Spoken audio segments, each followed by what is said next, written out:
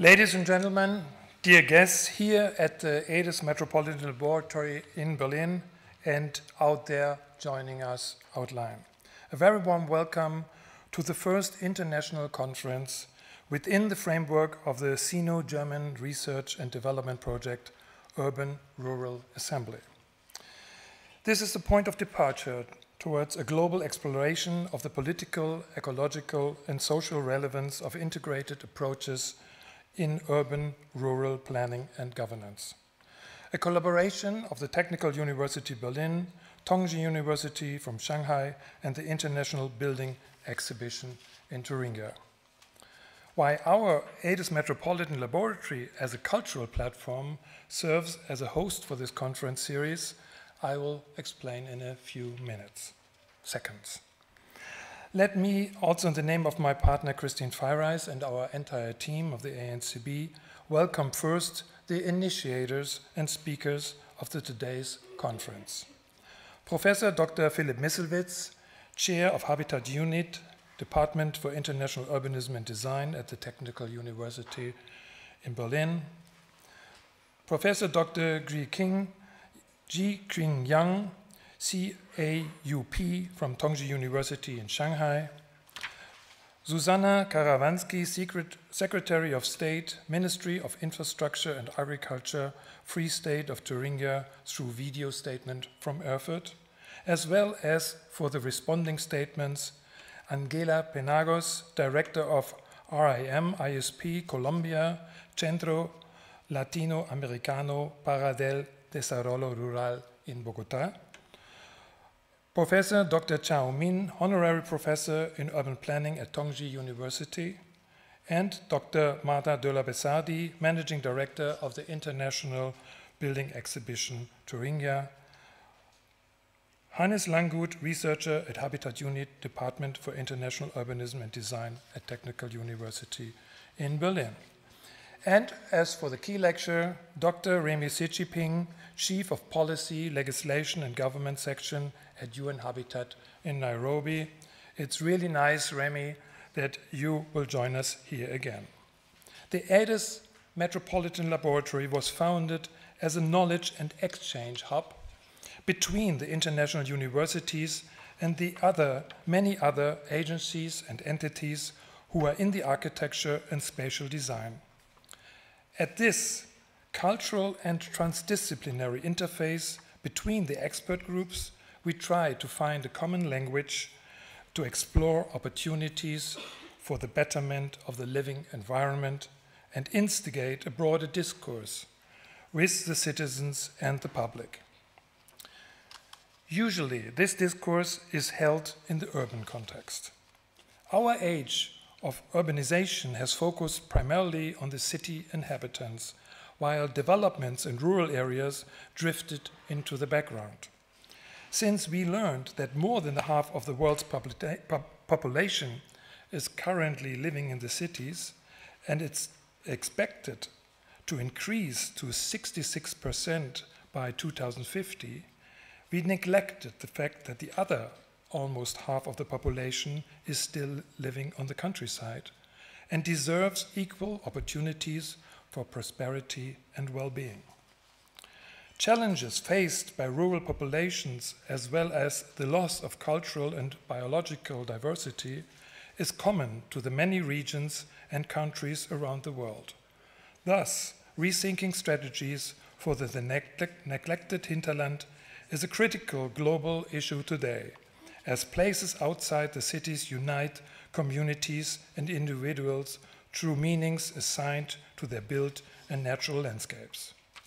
This is why, 5 years ago, we have initiated the Regions on the Rise program at the ANCB. From local explorations and workshops around Berlin, through collaborations with European universities and municipalities, the subject led us soon to China, where we have identified the Songyang region as an interested field of research. Even if not all what we have seen and experienced is one-to-one applicable here, we can learn from China. In 2018, we organized an international conference in Songyang as of a broader introduction into the global discourse, while giving the participants who came from around the world the opportunity to experience the architectural acupuncture the Beijing architect Xu Tiantian and Songyang government applied in that region as a successful method to improve rural development. It was through Remy Sietchiping, with whom we had already a number of collaborations here in Berlin. We invited him as well to join the conference in Songyang. With him, we got more and more focused on the importance on the urban-rural linkage. Today, for us, this exciting collaboration is a great opportunity to look again into the development of the rural regions in China.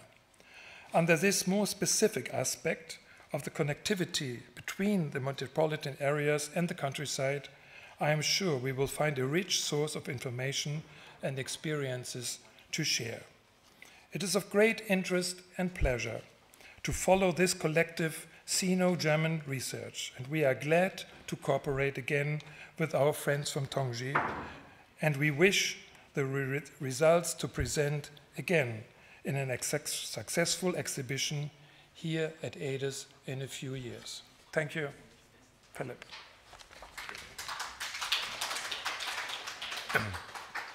Thank you very much, Hans-Jürgen, for being a generous and brilliant host here at AEDES Gallery in Berlin. My name is Philipp Misselwitz. I'm one of the PIs in this project, UrbanRural Assembly, within which this conference will take place. My colleagues, many of my colleagues here joined us at AEDES Gallery live, but we have also many participants joining via Zoom from different parts of the world, from Nairobi, from Beijing, Shanghai, Taishu region, and other parts. So it's a bit of a technical challenge, which I'm sure we manage brilliantly, but I would like to thank right from the outset this fantastic team here that makes this hybrid conference possible. Hans-Jürgen already introduced the main topic of this conference. I would like to only add that really for this introductory session, we would like to take a global discussion, a global perspective, as it were, a stock taking of how urban-rural linkages in different regions in the world are being discussed as a key sustainability challenge.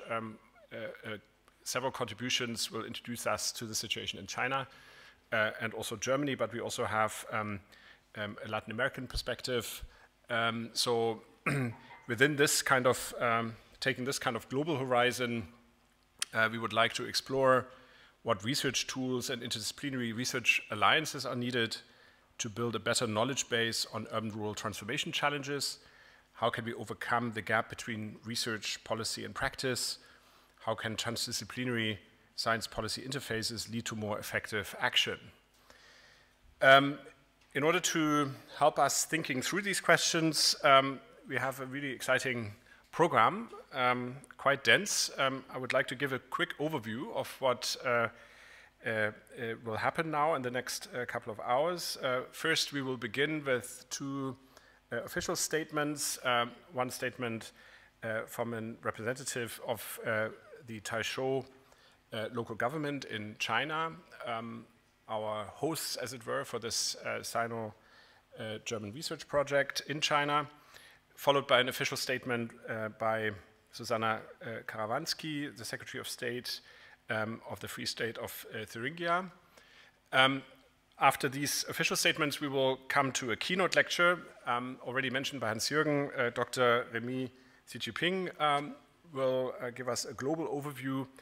By the way, I will introduce each speaker immediately before I will call them up in more detail, but this is the keynote lecture, followed by three responses, one from Colombia, one from China, and one from Thuringia.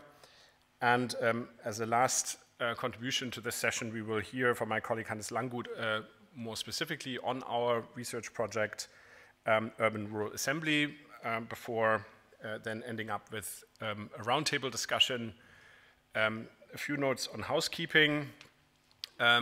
We are not able to have a Q&A session after each contribution. So please, as we go through these really rich and exciting contributions, you are free to type comments or questions into the chat. But if you want to speak in person to one of these contributors, please remember this question carefully. When we come to the roundtable discussion and Q&A session at the end, you'll be able to raise your hand through the Zoom program or here live in the room, and we will call you up and hopefully have a very interesting discussion. So without further ado, I would like to call up my colleague and Chinese PI in the Urban Rural Assembly project, Professor Dr. Guiqing Yang, who will co-moderate this session with me today. Guiqing Yang is a professor at Tongji University in Shanghai and also the head of the urban planning department at the School of Architecture and Urban Planning. Guiqing Yang, I hope you can hear me and take over, there you are, and introduce also the official statement from China. Thank you. Okay, thank you very much, Philip. I think now it's my honor to invite Mr. Zhou Xianmiao Zuren from Taizhou Municipal Government on behalf of Taizhou Municipal Government, Zhejiang Province, to give a speech, or to welcome speech. Thank you very much. 接下来我非常荣幸的邀请台州市人大常委会副委员长人大常委会副主任周先苗。It's a great honor for me to give the floor to Mr. Zhou Xianmiao for the opening remarks. Ladies and gentlemen, scholars, specialists, good afternoon. In 2020, we are under severe challenge imposed by COVID-19. Despite the COVID situation, we are holding today's seminar in this virtual way on behalf of the mayor and the municipal government and the Taizhou government. I would like to express our sincere gratitude and to all of you for participating in this event. Taizhou enjoys a very advantageous location. It has a very prosperous market. It is also a pioneer in reform and opening up, as well as the privately owned businesses. It also has great natural environment. It is very close to major Yangtze River Delta metropolitans. Since the beginning of this year, Taizhou has accelerated its cooperation with academic institutions at home and abroad to promote the integrated development. Since 2002, Huangyan has been in close cooperation with Tongji University. The cooperation has been expanding since then. It started from the Beautiful Village planning project and later on expanded into a comprehensive project that covers even an educational academy. It provides intellectual support to policy making as well as education in urban planning. And now the academy has become an important name card of Huangyan district. We have received over 488 delegations.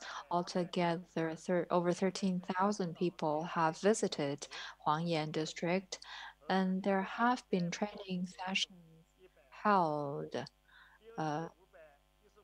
for over 6,000 people regarding the topic of urban planning, policymaking, and integrated urban rural development, etc.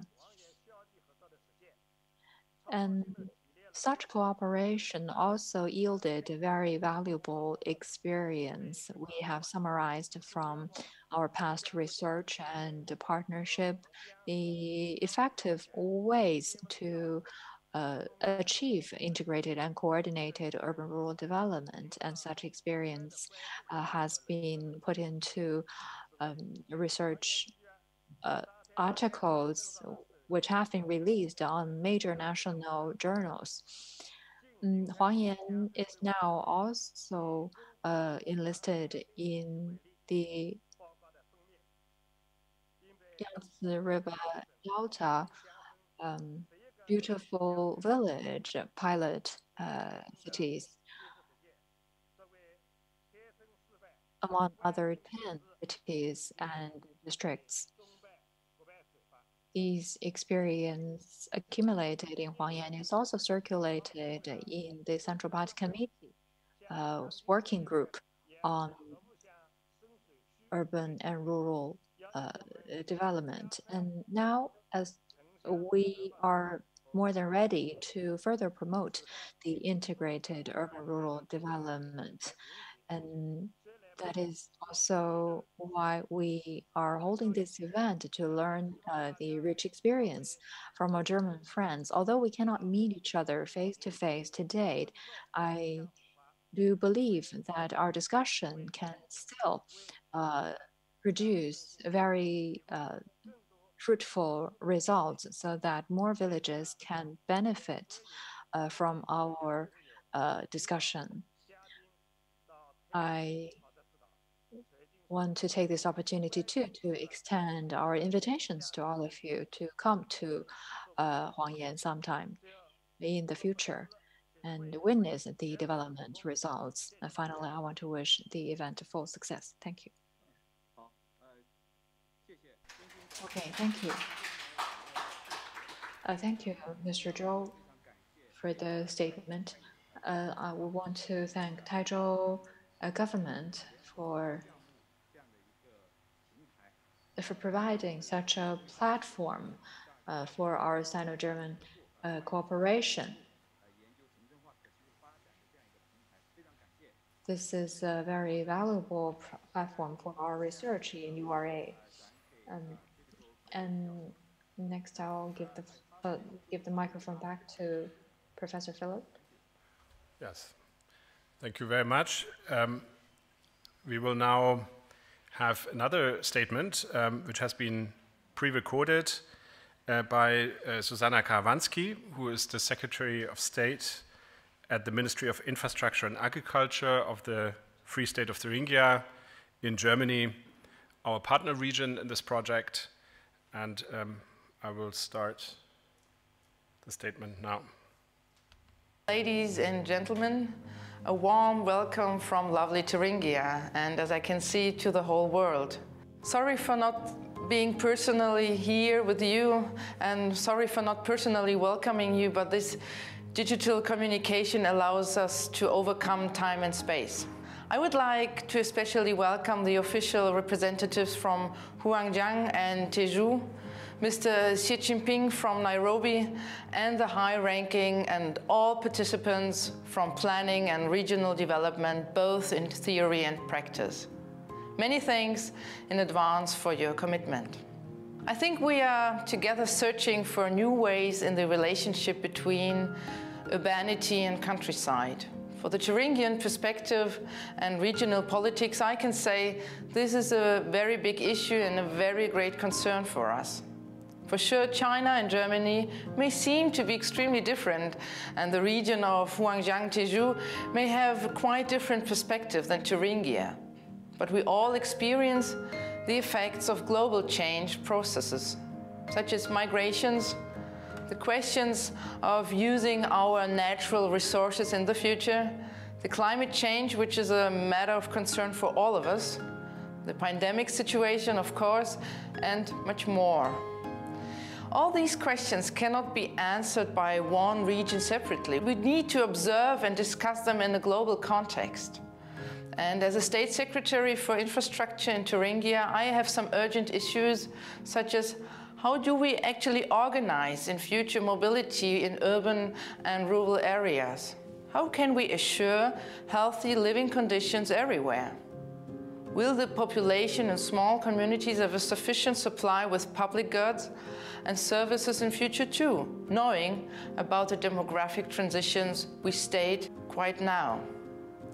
Even in the moderate scale of Thuringia, we experience that the cities are mostly attractive for younger people, and the cities are growing and rural areas threaten to shrink and aging. And I am very much interested in elaborating innovative governance structures in the relations between town, urbanity, and countryside, which are economically reasonable, ecologically sustainable, and more equitable in social aspects. I am very pleased that you have come here and have a look at Thuringia. This is surely due to the fact that Thuringia as a federal state is a prime example for rurality. This is connected here with a long and positive collective experience that rural life could have advantages too. A rich cultural landscape and variety of urban planning situations and life opportunities, and a relatively high density of infrastructures. In the rural area, there could be progress too. I have a look at Weimar, the city of classics, or the Bauhaus, which was founded in Weimar too. And that you come here has certainly something to do with the IBA Thuringia. For several years, it has been working on new projects and processes in the urban-rural context. The Ministry for Infrastructure and Agriculture is in regular contact with the IBA, especially with Minister Professor Hoff, who asked me to convey his best regards to all of you today. Thanks to our good relation to the IBA, we will get informed of the results of your conference today. I wish you a great conference and many success. Take care and bye-bye.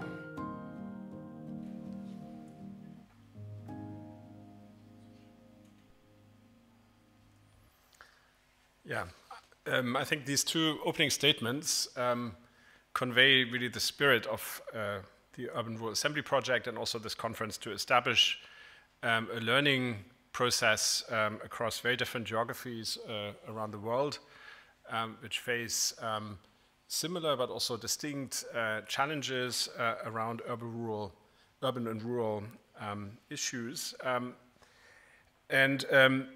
But in order to give you a sort of a global introduction and perspective, we are very, very pleased to have persuaded Dr. Remy Sietchiping to come and deliver a keynote to us. He is a very busy man, I should say. He is currently the chief of the Policy, Legislation and Governance section at UN Habitat in Nairobi, from which he will join us. But he is also wonderfully approachable and spontaneous, and when I met him at the World Urban Forum in Abu Dhabi in January, early February, at the time when we could still travel, he was immediately enthusiastic about our project, and in fact, UN Habitat, through the link with Remy and his team, has now become an official partner in the Urban Rural Assembly project. So, Remy, I hope you can hear me and you are ready to... I can hear you, Philip. I can hear Great. you. So I would like to give you the floor, or the digital space, to deliver our keynote. Thank you. Oh, thanks a lot, Philip. I would have missed this opportunity for anything, and that for several reasons. Not that this is a very great venture that is touching on a topic that is close to my heart, about linkages, but also because I have great people around me.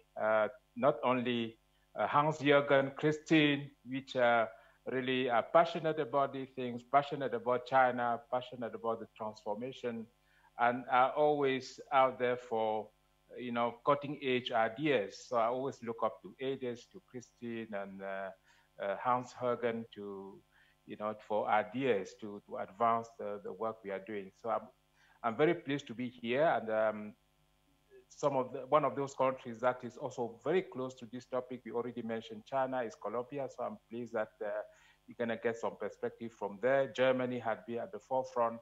So in my conversation with you this afternoon, I would like to bring to you a little bit our journey, some of the things we have picked along the way.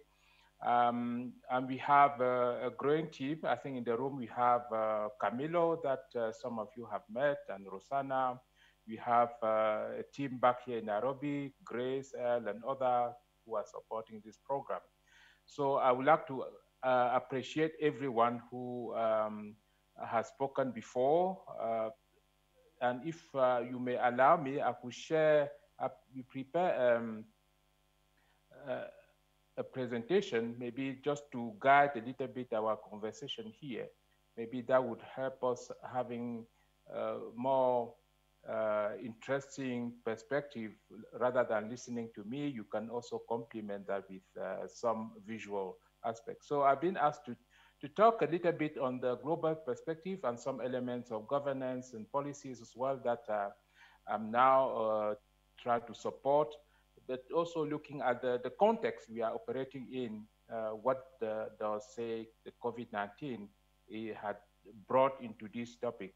And I was very pleased that the issue of what type of governance system can we bring on the table now in the context of strengthening urban rural linkages. So in the conversation, I will just remind ourselves of some of the issues, some of the things that we already know, but always important to recall how the dynamics, the settlement dynamics have been going, and some very much important areas to what we can do to strengthen the rapport between urban and rural. Then what UN Habitat have been doing, some of the instruments we have in place, what does it mean for the global discourse from the Sustainable Development Goals to the New Urban Agenda, to the Leipzig chapters and so forth, what does it mean? And then what are the critical entry points for policy, legislation, and governance? And I'm presenting this, taking note of what Philipp had just mentioned in the connection between research, policy, practice, and action. So I will also touch on that and give you, so that it's not too dry, some example that you have been collecting or engaging with, so that you have a flavor of how it works, just to give you an idea that this is possible and this is working in some context. And to finish off, what does COVID-19 means to us? What does it mean for the champions of urban rural linkages? What does it mean for our new normal when you have to strengthen the link between urban and rural? So we already heard from Hans-Jürgen of the dynamics of the urban transformation versus rural, but the idea here is how do we bring both together in terms of what we may call burden and benefits? How do we share those? So this transformation had been ongoing. We don't have to go into the detail, but what we have to just realize here is that has somehow been constant from the 1990s. The share of, in terms of population that lives in a specific territory that would be qualified say as urban, rural, and other, have been somehow constant in terms of percentage. The volume, of course, has changed. That's where the dynamics is. I know that in some countries there are specificities, as you have heard from the Secretary of Turinga, that at times it's really about shrinking rural areas, but we also have in some contexts where we have what they call a sea wave or a tree wave, where people are moving more into rural areas. The example from Switzerland, for instance, where people are more inclined to settle in smaller and rural areas. So this trend has been ongoing. How do we manage that so that there's more win-win situation? That's where we are trying to bring these elements of leveling the field, making sure that there's no space is left behind, as no one should be left behind. So our motto for anyone working on urban rural linkages is that there should be no space, small, rural, urban, peri-urban, or however you're going to qualify it, that should be neglected. And that's why I'm so passionate about this, because it's, for me, it's so powerful than just leaving no one behind, because space matters. So why is this so important? Because if you look at the settlement patterns, what you may call urban usually occupy the smaller portion of the land surface, but it relies on some and a larger territory to really be able to sustain itself. So because of the concentration of human in one space, but in the consumption of natural resources it usually goes beyond that. So it's very important that we understand that. And human beings by nature had to move across territory, beyond urban, beyond nations, beyond continents. So that movement is always critical, and we cannot stop it. We have to know that when people are moving, they just don't cut the links. They keep the relationship with that territory, and wherever they have crossed, the trajectory is still part of what makes them, and they always leave footprint, meaning that there's technically no cut, no clear distinction you can actually consider as an island in human being or human trajectory. But that dynamics had to always be nurtured in such a way that it could just not be one way, but both ways. That it can go towards urban, it can go to rural. As we have seen, I will touch on that later on in the context of COVID, when those who are high hit in urban areas, some have to move back to their trajectory, next town or the village and so forth. So this is happening. And there's no better example as China in terms of the transformation and how urbanization had brought in some benefits in maybe taking more people out of poverty, but they have realized that rural area is really the heart or even the lungs of the urban. So that's why the rural dynamics, the revitalization of rural areas in terms of culture, heritage, natural, are so critical. So this is a reminder to anyone who's doubting that we have to nurture the links between the territory or across the territory is very important. And you have noticed that I've been using territory a lot because for us, the territorial approach is so powerful because it doesn't distinguish between urban and rural in particular. So that we use that one to better articulate that issue. One thing that also help us cut across that dichotomy is the climate change. It doesn't know urban, it doesn't know rural, either in terms of the receiving or emitting, if it's poorly managed. So when you start talking about climate, also it can manifest itself to a certain degree in terms of magnitude in different settlements. But the fact is that it's the whole world. When you have drought, it affects the whole, or you call it heat wave in cities. But for a farmer, that's drought, for instance. So it's the similar thing, but that affects the whole territory. Same for the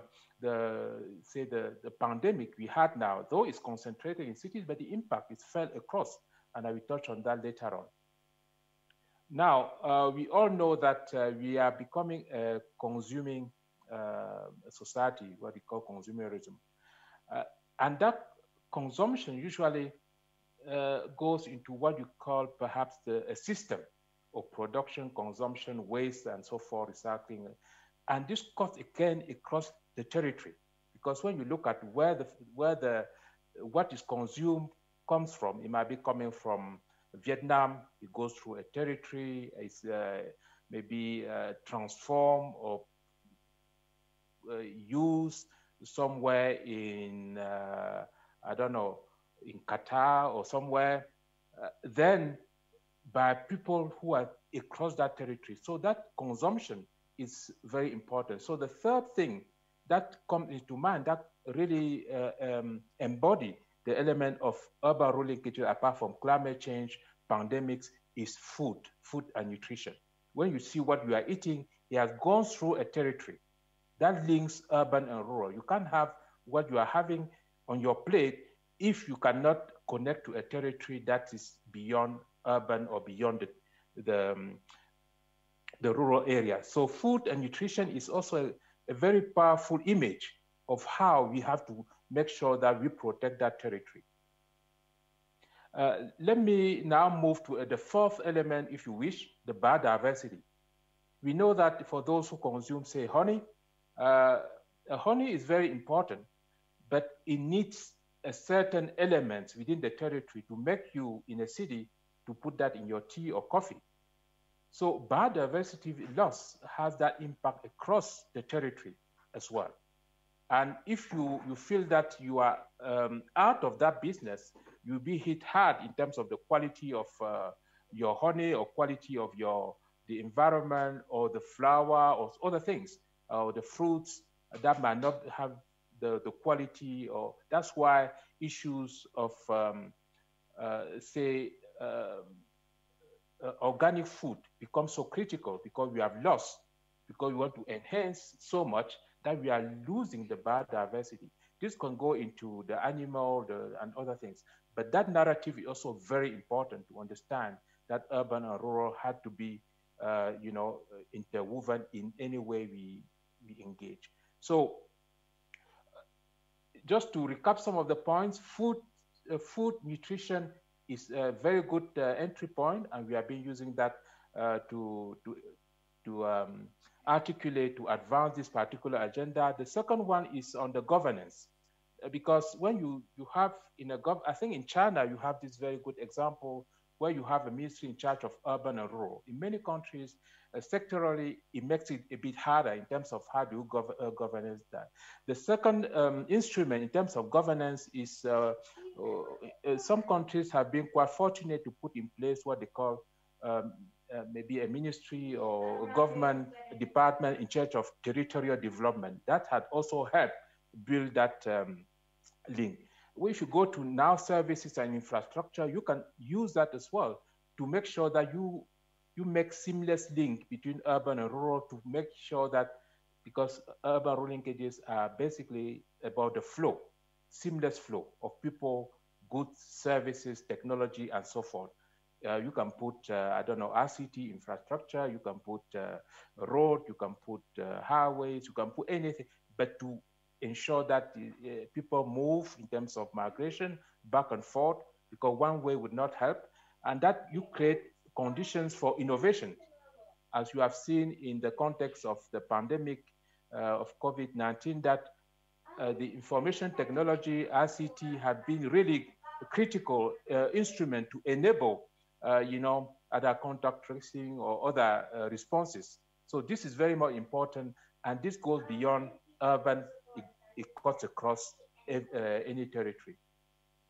So now looking very much at some of the global agenda, to say that you are fully supported back up by a strong agenda at the international level, is that back to the Rio +20, it was very clear that this issue of, say, biodiversity conservation were key to make sure that rural areas are taken care of, that urbanization is not having a negative impact to other territories, for instance. Later on in the SDGs were very clear, and that's why it was made crispy clear, that that connection had to be to link the three pillars of any sustainable development, which is social, economic, and environmental, and that it should be in the context of bringing urban, peri-urban, and rural areas together for a development that can be considered sustainable. So three key messages here. First is that it should be positive interaction between economic, social, and environment. And then the issue of linking, ensuring that no peri-urban, no rural, no urban areas are left behind, that their links are strengthened, and that is mutually beneficial. So that's very clear. Again, in the SDGs, that, as you know, the Sustainable Development Goals are reinforcing each other. So as you read through, they make sense. And I'll show you some example how we have been using that in better articulating the importance of taking care of the whole territory, not just a few, some pockets. Further, in 2016, the new urban agenda put that emphasis squarely on the table in the context of urban development, which urban development will not be limited to city development, but to a process of transformation of human settlements that will benefit everyone, including in rural areas. So that's had to be very clear that the new urban agenda is not only about an agenda for urban, it's about an agenda for the urbanization, for the transformation that will benefit everyone and every territory.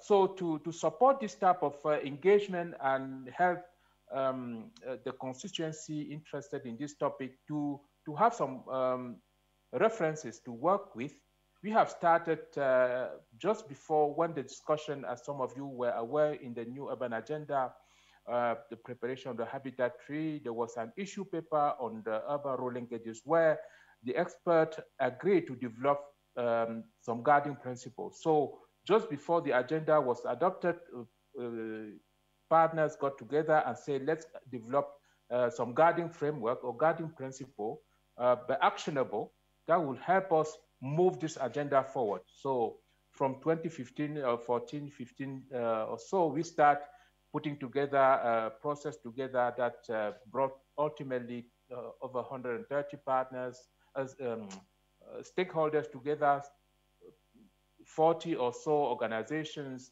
that they discuss over a period of 3 years or so and come up with 10 principles and 11 actions to support that link between the territory, across the territory. And further, the other important thing I want to mention here is that UN Habitat for the first time in 2019 convened all member states of the United Nations, and they agree as one of the key resolutions out of the 5 on UrbanRural linkages. That was one out of the 2 substantive resolutions that asks UN Habitat to invest and work with partners like you guys to really advance this topic. So we have been busy doing just that in many ways, as you have seen in the engagement we have had, throughout and recently. So for those who have not had the chance to look at the guiding principle, I would really, really recommend that. That will help us a lot, especially in this context of the UrbanRural Assembly, and Philipp is quite aware of this. So they are very much, I would say, encompassing. So I will encourage you, I will not go into detail, but there's no aspect that have been left unattended. But more interestingly, it's not just coming up with wishy-washy principle, but to have actions. What can I do? What can you do? And that's the more interesting part. That turns the principle into actions. And they are supported with each principle has a set of principles to support that with different actors. Then we have, as I said earlier, we map that across the SDGs. If you look at the urban rural linkages in the middle, you look at the 17 goals, or the key goals that we have in the SDGs, and where are they mapping in the outer ring into the principles. You can see it's supporting different principles we have in the guiding principle. So the connection is drawn from that, and therefore becomes an instrument to operationalize the sustainable development goals.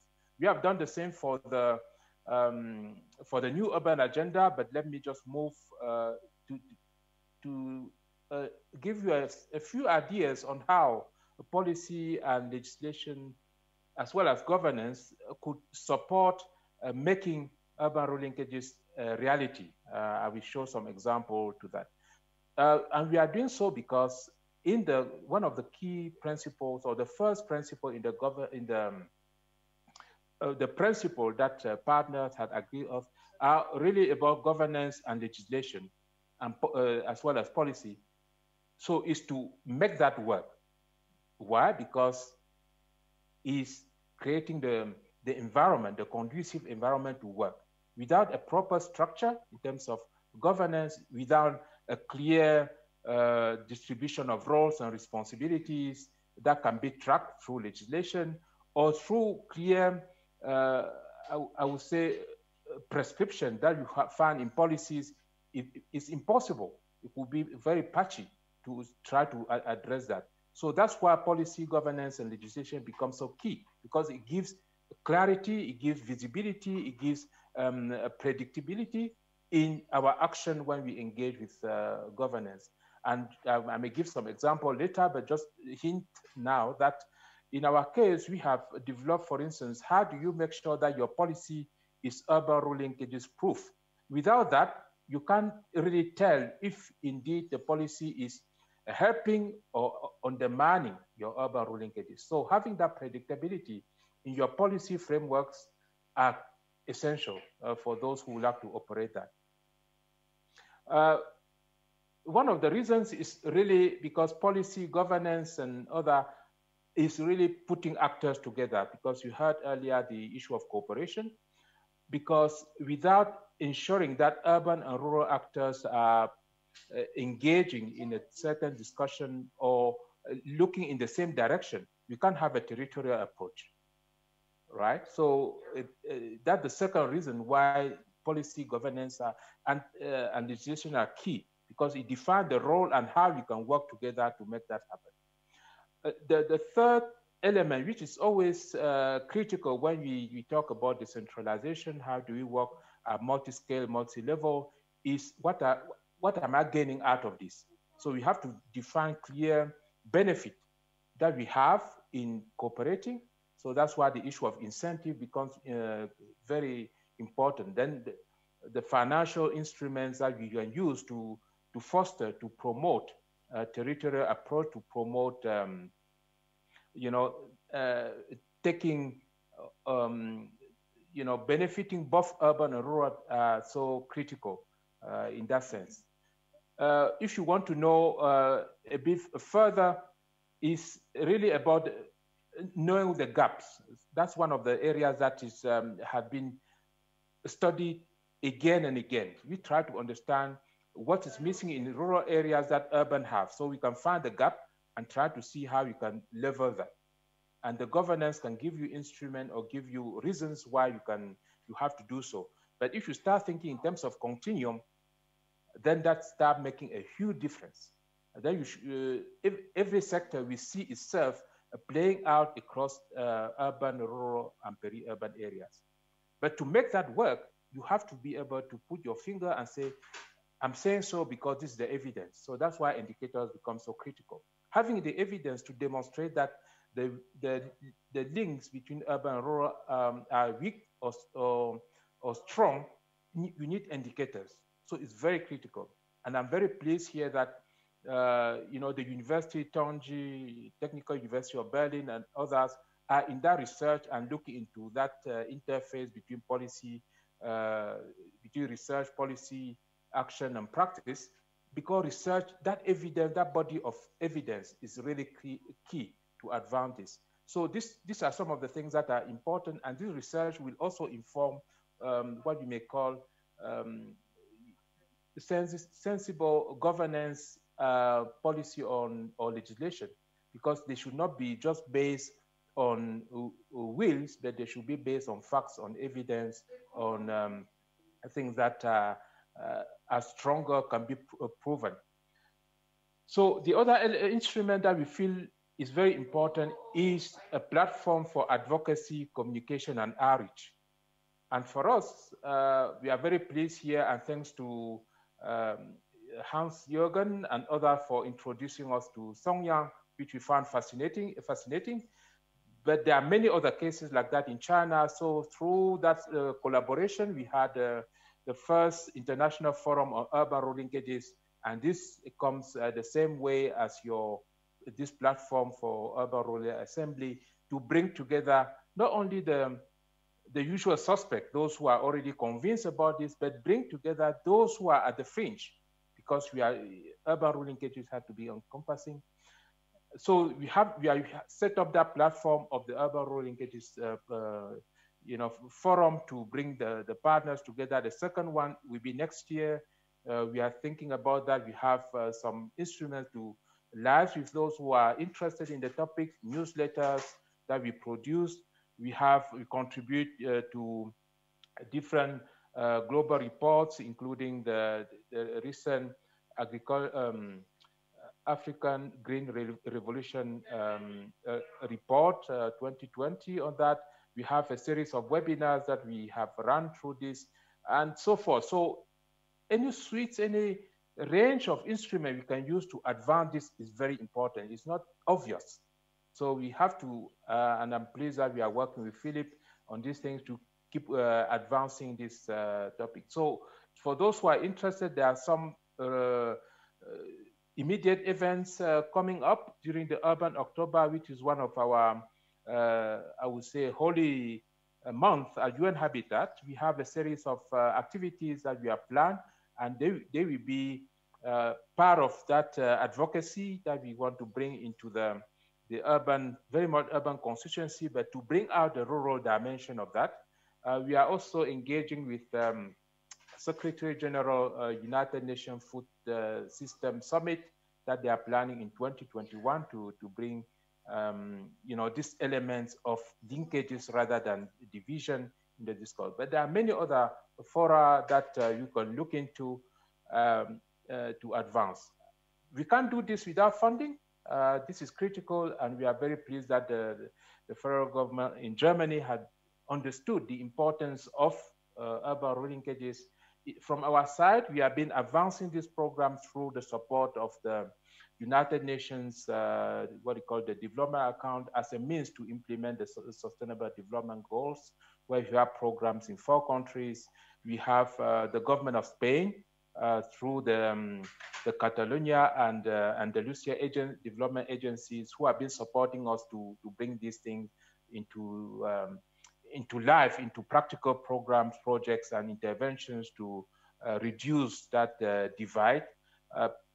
We also had a project in Bolivia where we used funding from the government of Sweden to bring that at the policy making level. So a range of interventions, but we are just a small player. We are just enabler.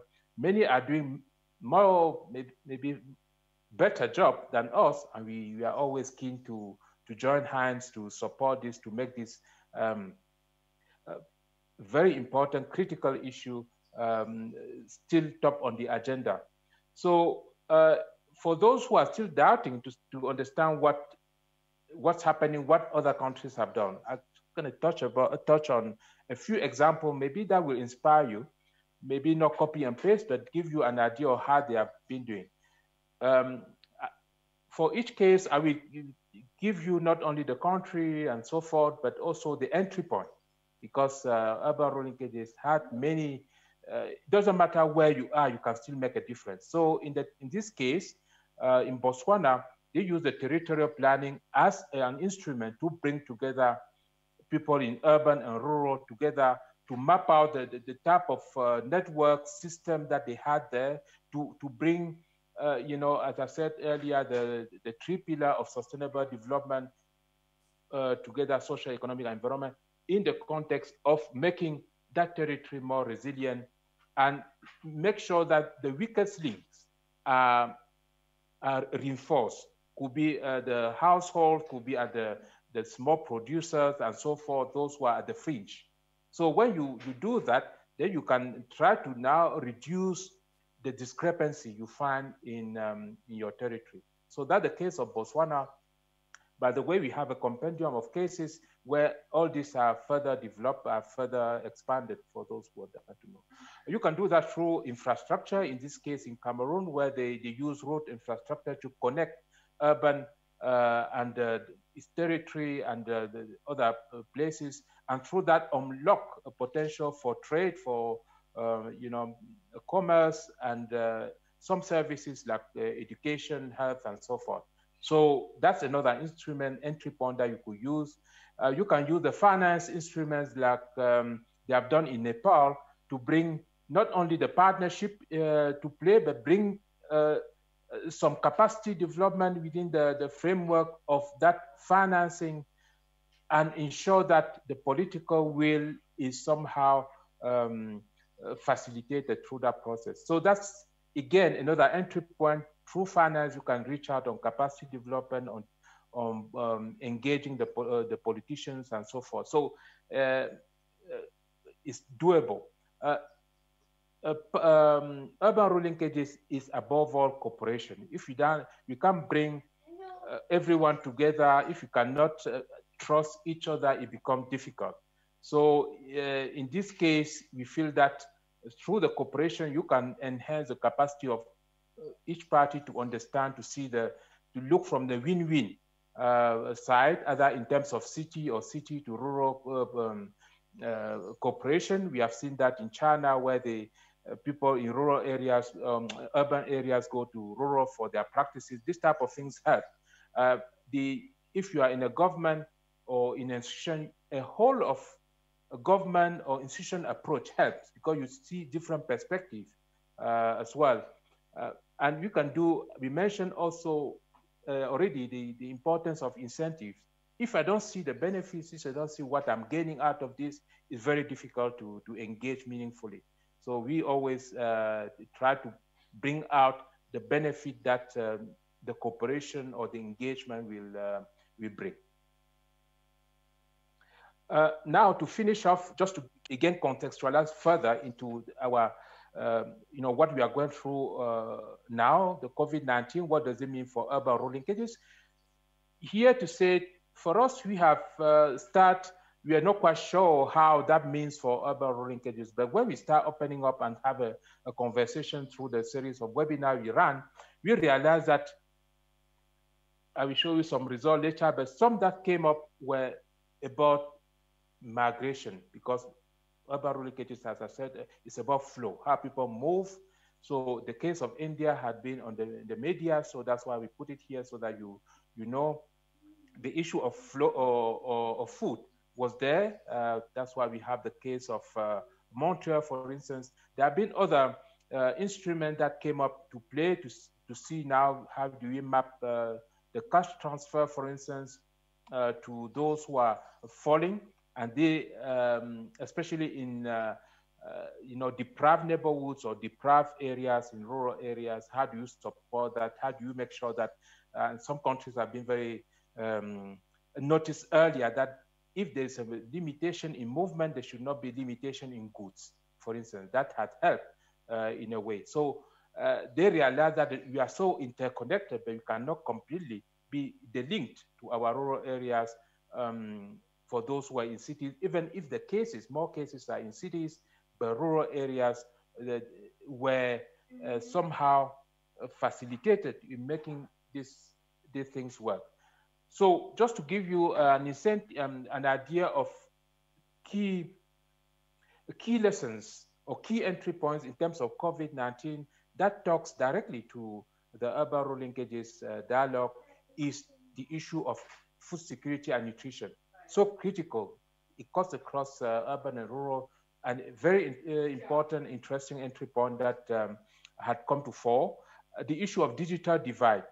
I don't know about Germany, but I know in many countries, those who have been asked to work from home, to be connected, to pay through, digital means, that's where you see that rural areas have to be boosted, for instance, to ensure that they can respond to that type of policy directives. So that has shown that gap, and some countries now are going into ensuring that there is, I would say, digital internet justice somehow across the territory. The issue of small town and rural development has come very much at the forefront. And if you look at the recent report of the World Bank on that one in context of COVID, it becomes so critical in terms of how do you implement that policy. The fourth one is on migration. Needless to say, this was one of the things that happened, that is still happening, people moving back to some small town or rural areas, and the impact that I had in these areas. The issue of livelihoods, that is very critical. It goes beyond income, but livelihoods, how would people not only earn, but be able to survive. Mobility is again across territory, very much at the heart of urban linkages, which is again, part of the discourse and help articulate the divide, or why is it important to have some freedom of movement across territory. The issue of social protection I mentioned earlier, very much critical. So when you have a message where people have to wash through taps, and in rural areas they don't have tap water, what does that mean? You know, this type of be sensible to the type of messages, social protection measures, and blanket policies without thinking of those who are in a certain context had hampered some of the effort.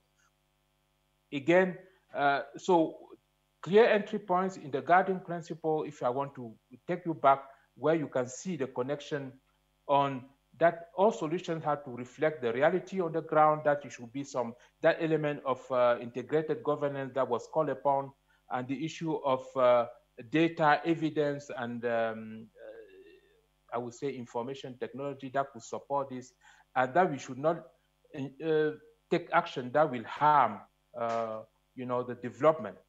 So this is very much important. This is mapped through all the principles and why they can support urban-rural linkages.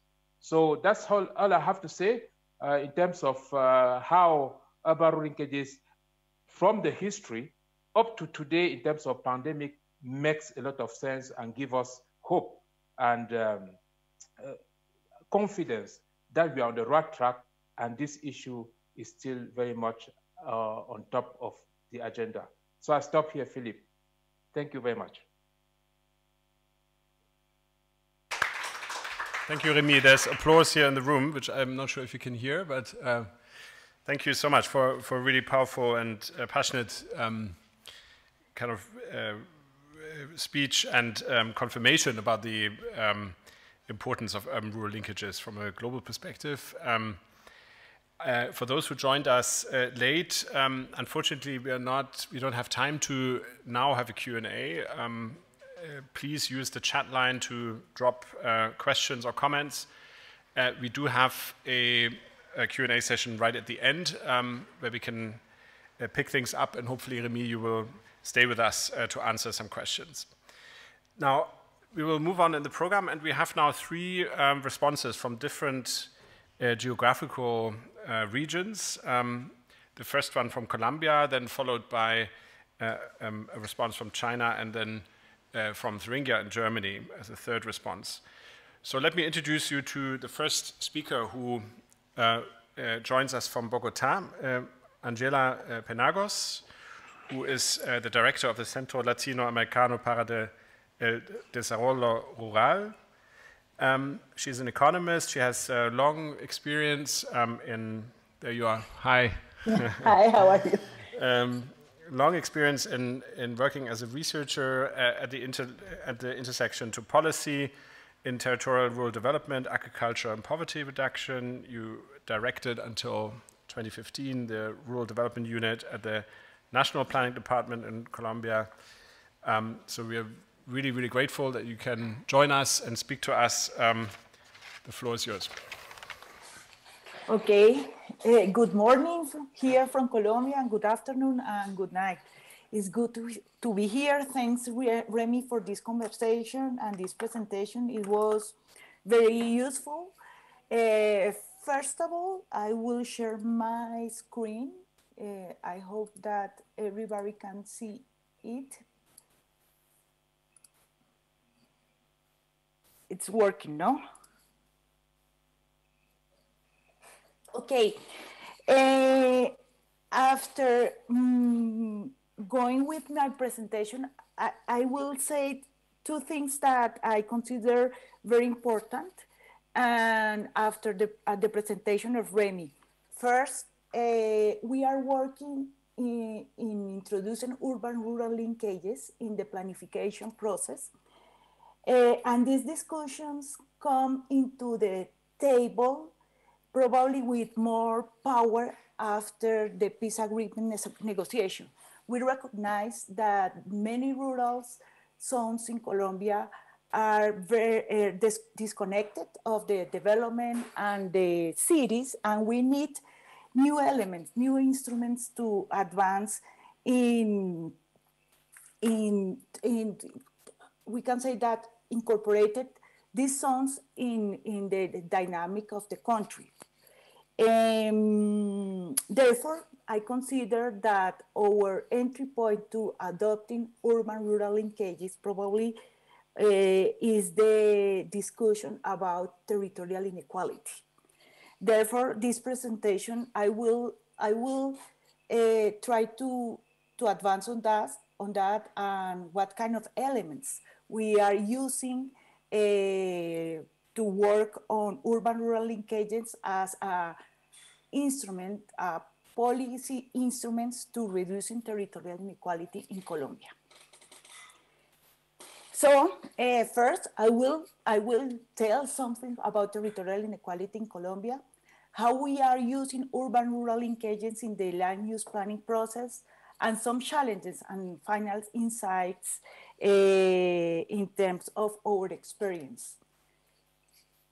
In the same way that Remy was saying, here in Colombia, even we have big cities, 53% of the population live in cities with less than 300,000 inhabitants. That means that we are a country with small towns and strong connections with rural zones.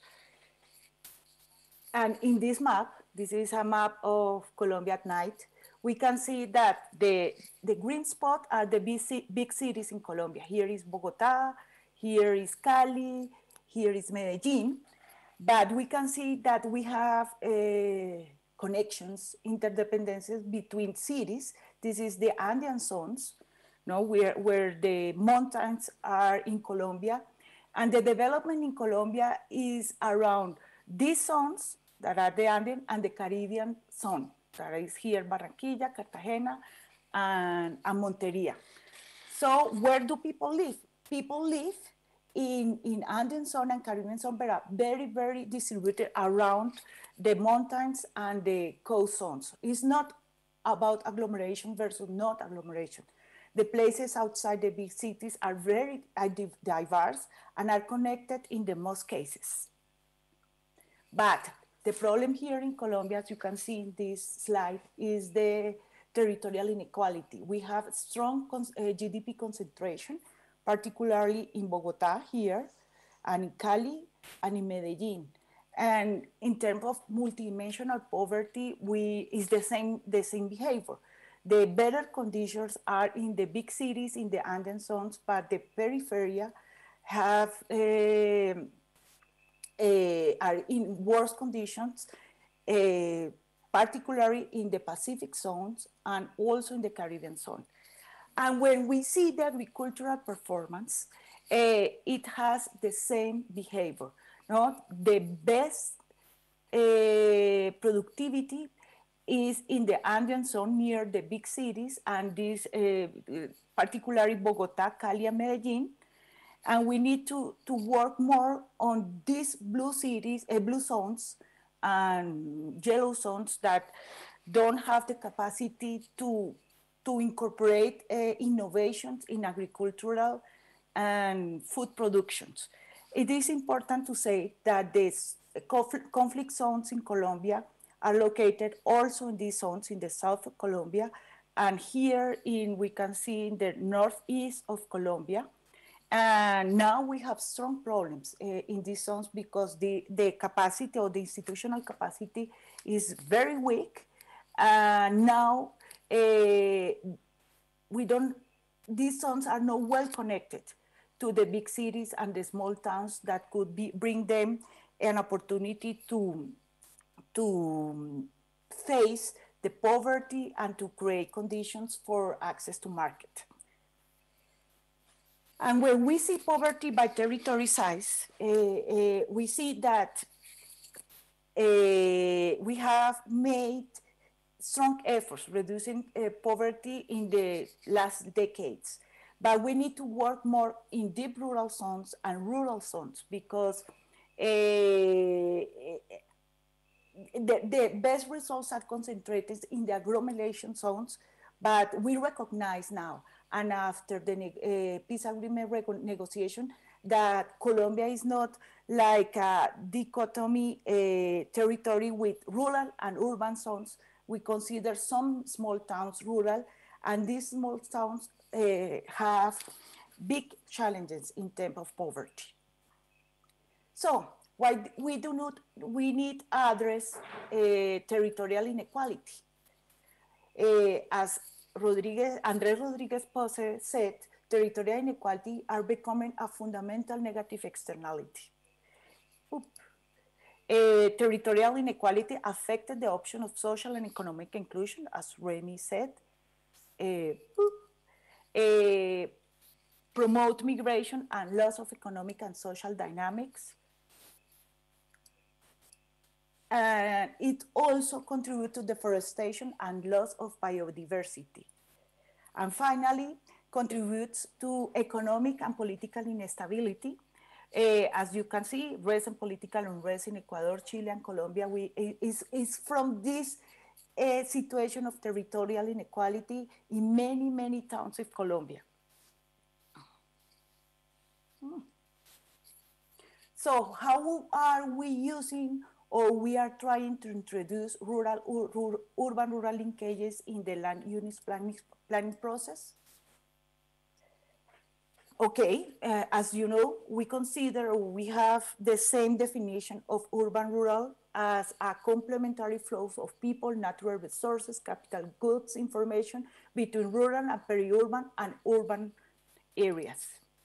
So we have labor commuting between rural and urban areas. Rural inhabitants go to the city to search social services and markets where to sell their products.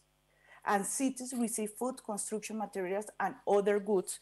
And many of these goods are related to environmental or ecological goods like water, some issues related to ecosystem stability. That is very important. So knowledge and spillovers and technology transfer. It's also an other urban-rural linkage that we want to introduce in our urban-rural planning process. Why are important? I think this is very important, and as Remy said, there is increasing evidence that urban-rural linkages, especially around intermediate cities and towns, can reduce poverty faster than the agglomeration economies of megacities. And that is very important for a country as Colombia, because as I said at the beginning of this presentation, we are a country of small towns. And that is a big opportunity in terms of poverty reduction and integration of our country. How? Shorter distance to migrate and access services and markets, higher compatibility with their human capital, and closer social capital networks. So we need to work on consumer links, urban-rural remittances, rural non-agricultural employment, and I would say that that is one of the big urban-rural linkages, I may say that, because it's an opportunity particularly for women and young people. And upward pressures on agricultural wage that in the case of Colombia are the lowest wage in the rural economic activities. So policy for rural and urban development continue to be largely disconnected and are rarely discussed from an integrated perspective. That is probably the big challenge here in Colombia, because we recognize that rural zones and the territorial inequality are a big challenge to peace construction, to development, but our traditional instruments don't have the conditions to incorporate, for example, rural, urban, and rural linkages as a big opportunity or to reduce territorial inequality. Why? Because definition by population census or national household surveys are urban and rural. We have homogeneity of these categories. We don't consider the difference between small, medium, and big cities.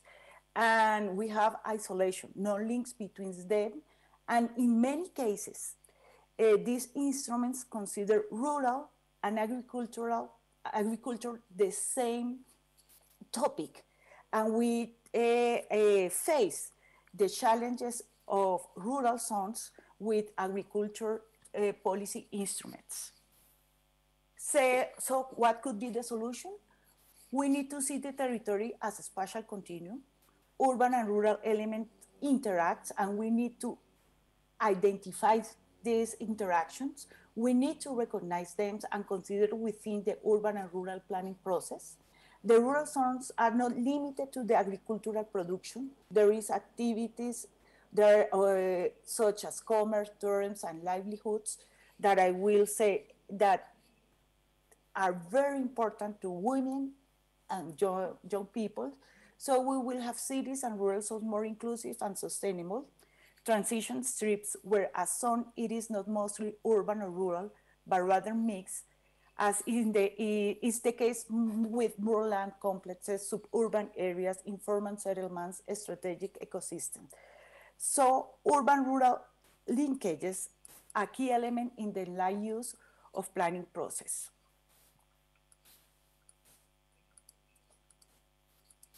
So some challenges, what public investment should be made to bring urban and rural closer together in a sustainable way. We need to work more on that. How to strengthen the capacities of local governments to work in a coordinated way between administrative units that make up rural-urban territory. How to promote coalitions capable of articulating a strategy for developing concerted territory and resolving territorial conflict. So in Colombia, we are advancing on that, introducing the rural-urban linkages and innovation in the territorial development policies. We are trying to work on that with local authorities that are they have the responsibility to the use planning process, and they need to involve the rural zones, but they don't have the instruments and the knowledge to incorporate rural zones in the development process. Therefore, we can say that urban-rural structure is defined as the model of occupation of the territory that establishes in a general way the strategy of localization and sustainable spatial distribution of the activities. And it is built from the interdependence relationship existing between urban and rural zones. So to work on that, we propose the recognition of the role of rurality in the development of municipalities and regions, the recognition of mutual benefits in relations between urban and rural areas, the mechanisms that establish a balance in the relations between urban and rural areas, and the recognition of the inhabitants of rural areas as leading actors in the decision-making process. That is very, very important. And then the recognition of the supra-municipal implication of the relations between urban and rural areas. So this is a small contribution to the discussion, and we are working on that here in Colombia. We need to work more on that, and probably we will have an opportunity next year because many of the local authorities need to advance on the use planning instrument. We call here in Colombia Plan de Ordenamiento Territorial. We will work with some territories on that. And thank you very much for this space. Go ahead, Hannes. Thank you. Thank you very much, Angela. Angela, I hope you will stay with us to maybe answer some questions in the Q&A at the end. I will be. Thank you.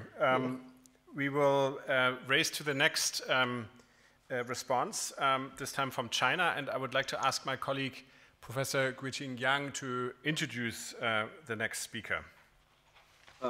Thank you, Philip, for that arrangement to me to this honor to introduce Professor Zhao Ming. 非常荣幸啊，接下来我来介绍我们尊敬的赵明教授的主题发言。那么赵明教授呢，是研究 I'm very 中国 honored 城镇 to 化 be able to 和 introduce Professor Zhao Min. Professor Zhao Min 是研 studies 究中国城镇化和区域规划 urbanization in 方面的这 China 样的一个著 and 名的专 regional 家。 development 那么 in China.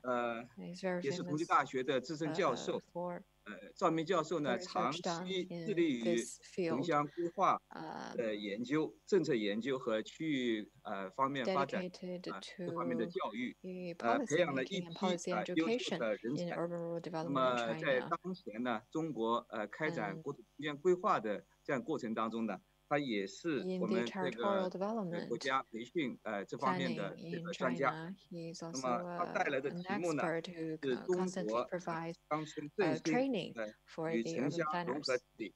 Now, and please, territorial development from planners. Professor Zhao And Min. the floor is yours, Professor 赵老师。 Zhao. Hi, did you hear me? Yes. And also the screen, no problem? The screen, no problem. Okay. Let me organize this. Okay, everybody. Good afternoon in Berlin. Good afternoon. Good evening in China. 2 minutes. I try to give you a very brief introduction to the history and the trends of urban-rural development in China. Actually, I have a views. There are actually three aspects. One is the urban development, one is the rural development, and the third aspect is the urban and the rural linkage. Because if without rural development and the rural investment, the linkage means nothing.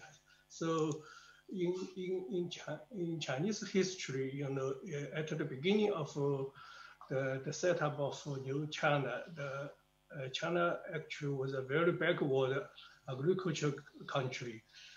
In terms of urbanization level, is only about 10%. In 1950s, China learned the planned economy from the former Soviet Union. The planned economy not only means economy sector, but also social management, all aspects, all the development should subject to the plan. The urban and the rural dual system was formed in that time. Under the structure, a stricter urban and rural household registration system was adopted. Historically, if we take a historical view, the system has maintained the social stability and achieved a certain level of industrialization and avoided urban large-scale slum issues. It's happened in many third world countries. But it also has led to the serious and long-term consequences, such as insufficient economic vitality, urban and rural separation, and a block of social mobility. In 1979, China adopted a policy of reform and opening up. Over the past 40 years, the economy has developed rapidly. As you see the figure, the GDP, not only the GDP term, but also the social development. The urbanization rate actually raised from around 18% in 1977 to nowadays around 60, actually just above 60%. So this change is very dramatic. In fact, the reform was firstly made a major breakthrough in the countryside. So it's not urban tech leadership, but the reform, the development happened new development happened in countryside. So the agricultural productivity was increased. People are free to move, and a large number of surplus rural labor was entered the secondary and tertiary industry. So the rural supported the secondary and tertiary sector, and among which a large proportion of surplus labor entered the urban area. By 2018, the country's total number of migrant workers reached 288 million, of which 173 million left their home townships. Some are, they moved to the nearby towns and cities, but the majority are moved to the middle-sized and the large cities and the super cities. According to the national census, the sixth census, there were 228 million migrants living in cities and towns, official towns. For example, take Shanghai as an example. Shanghai's 24 million urban population, actually 9 million among which are migrants. That means without Hukou status, without permanent citizenship. We have done a lot of survey in political study and try to explain what's happening in rural side and urban side, and also did some demographic research because time limits omit this. And also we did get some conclusions, including where our view on Louis' turn point and urban and rural process in China. We actually reached some theoretical conclusions. I hope I can share you later. And at the same time of fast economic development, cities and rural areas, and particularly the environmental in general faced with many problems and challenges, and the relationships between city and countryside should be redefined. As a countermeasure, the central government issued a series of policies to promote urban and rural coordination and integrated urban-rural development and so on. There are many policies. And also in 2007, the urban planning law was replaced by the urban and rural planning law. It's also a bigger move. In the cities, the goals and targets were set up in terms of providing basic public service for migrants and granting migrants works with local status. If nowadays the migrants work, if they want to stay in the middle city, in the small-sized city, they are allowed. The hooker is open in certain level of cities, but not the super city yet. In rural area, the so-called beautiful countryside development and the new rural programs were planned and invested and conducted nationwide to preserve the beauty of rural side, the countryside like this. And also some older villages in the mountain areas be renovated. This also in Zhejiang province. And also a lot of villages for farmers be built up in the suburban area, in the nearby the townships. This is in Zhejiang, this is in Sichuan, in suburban Chengdu. And also in Xinjiang, there are large-scale housing projects for the Uyghur people as a part of the poverty relief program. All the families should provide safe and comfortable housing. And since the 18th CPC National Congress in 2012, under the leadership of Xi Jinping, the policy orientation have been adjusted, in my view. Being aware of the severe contradictions caused by the previous development model, the central government issued many policies again, including that new style urbanization plan in 2040 and the Rural Revitalization Strategic Plan in 2018. The two plans are separate plans, but they are related together and support each other in order to promote integrated urban and rural development. The new policy and plans have achieved great results so far, including the improvement of the general ecological environment. If you visit Beijing and Shanghai, you will find the sky is much clearer than before, as well as some new approaches and appearances in urban and rural development.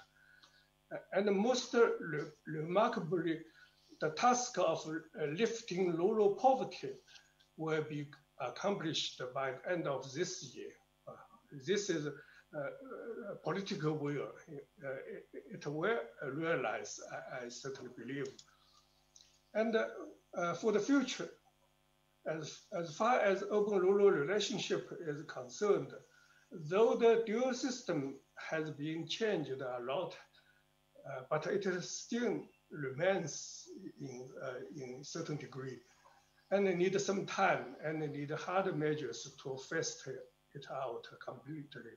So this is a bigger issue in our country that we're still facing, but maybe not so much in Zhejiang, in Jiangsu, or in suburban part of Shanghai. So far, there are still obstacles for migrant workers to settle down in cities. That's true, particularly for the super city. But in other sides, we should be aware many rural people and migrant workers do not want to change their rural status, because the rural status also have some benefits, maybe sometimes big benefits than the urban citizens. So this is another issue. We not only to blame the dual system, but also we should consider how to lift to limit it smartly, effectively. And lastly, but not least, while rural needs revitalization in general, the theme of smart shrinkage should apply to many of the rural settlements. As you know, in city, we should pursue smart growth, but in rural area, we also should consider the smart shrinkage. We certainly cannot preserve and retain all the older villages. That's all. Thank you for your listening. 好，那非常感谢赵明教授带来的精彩的演讲。Thank you very much, Professor Zhao Ming. Thank you so much for the presentation, 一个全景的、 giving 精 us 准的， a 而且也 big 是深刻 picture, 的这样的 yet 一个 very 介绍。accurate 是时间比较。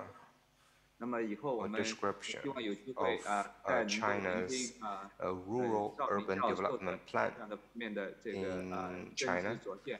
Well, 好，那么现在我把话筒交给 Philipp。 We don't really have a lot of time for you, so maybe we're going to listen to your lecture later. Thank you. Thank you very much for this great insight into a broad historical and changing relationship between urban and rural and China. So now we will come back to China in the last contribution today, but before we have a third response from Germany this time, and I would like to invite Dr. Marta Döhler-Besadi to the stage. She is currently the director of the IBA, the International Building Exhibition Thuringia, which is a policy tool that she will introduce to us in a second, and she will explain why this is relevant in the context of our discussion.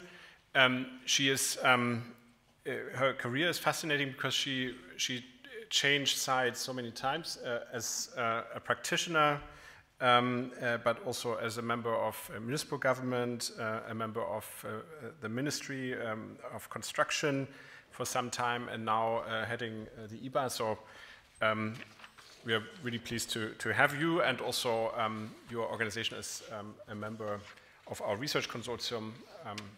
Here's your floor.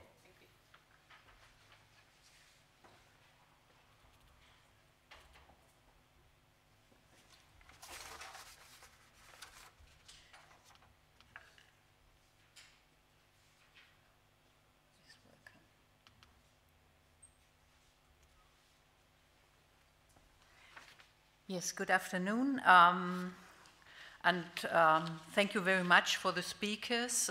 To widen the perspectives makes clear, on the one hand, how different the contexts are, and on the other hand, how similar the issues and the questions to be answered. That's really very interesting for me. Only a few hundred kilometers away from Thuringia, and with my eyes a little narrowed, I imagine Thuringia like this: beautiful landscape, small settlement, rich architecture heritage. You'll find the Thuringian forest and the Thuringian basin, territory for forestry and agriculture. It is a cultural landscape in the truest sense of word. Some key figures about Thuringia with inhabitants, you can read them. I won't read them for you. Thuringia is located in the middle of Germany. The geographical center of Germany lies exactly here. If we zoom out to a global scale, it is easy to see that the global trends are affecting everyone, us in our comparatively small Thuringia and you in other countries and continents. The Scientific Advisory Council of the federal government, for example, has termed this age the century of relocation or of migration, and that is true at a global context over continents, as much as it is at a smaller scale between towns and the countryside.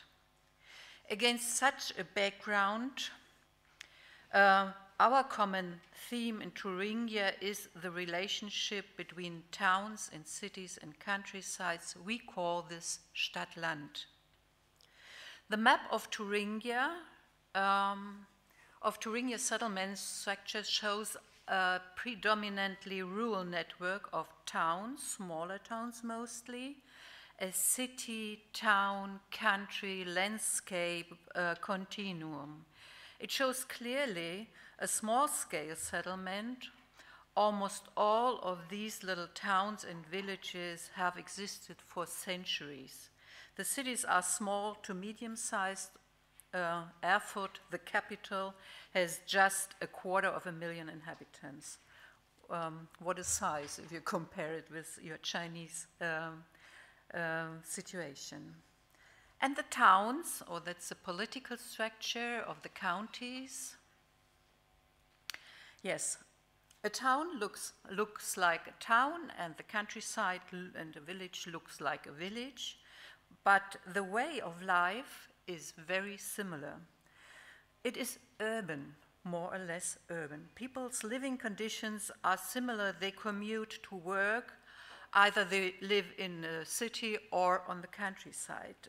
They shop in supermarkets and they fly to holiday destinations all over the world. In spite of this, ever more people are moving to urban conurbations. And that leads to serious consequences. First, the young people leave the countryside, then the schools closes, the pub too, the nearest doctor is in the next town, the railway station is decommissioned, etc. The trends we have been seeing over the past decades impact on the quality of life.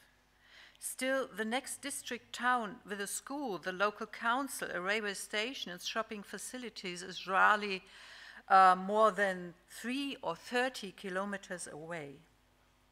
And aside from that, there is a remarkable density of cultural offerings.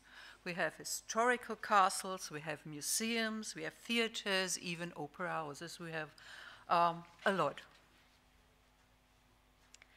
IBA Thuringia strives to find positive answers to the question of how to shape a positive future for the rural municipalities and small towns amidst the larger towns. We work together with local stakeholders interested in doing things differently. We create spaces of experimentation, act as a laboratory. In the best case, this can bring forth models for new ways of living in this context and blueprints for imitation. So we ask ourselves and our partners, what do we need for a good quality of life? Where does our electricity comes from? And you can widen this question to all kinds of resources or on water supply and question like this. Who makes the city? Who are the actors who act there and who cooperatives with whom? How can we maintain the tradition of villages? What kind of landscape do we want to live in? And finally, how do we get out into the country? What entices us to stay? IBA projects in progress all over Thuringia are in progress all over Thuringia, and they are too numerous. I'll show you just an overview to mention in detail. But what they share is that they respond through the means of architecture or landscape design and new approaches in cooperation, in governmental structures, in funding it with public subsidies or private meanings, to the changing perspective and processes in their surrounding context. They experiment with new structures of governance, of cooperation, and of sharing responsibility. Of course, the IBA projects have not arisen out of a vacuum, but from their specific historical, topographic, cultural, social, landscape context within their concrete political situation, and thus address the big social issues outlined earlier in a concrete and specific way. Finally, I would like to present some of not right conclusions, but of some principles of our working method, like as an IBA. We figured them out so far with the help of our board of experts, and they are still in discussion and not finalized yet. It is an urban country, and when we work, it's about Thuringia as a whole. We don't focus only on cities or on countrysides.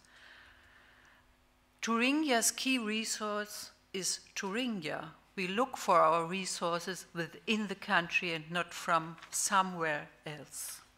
And we find it.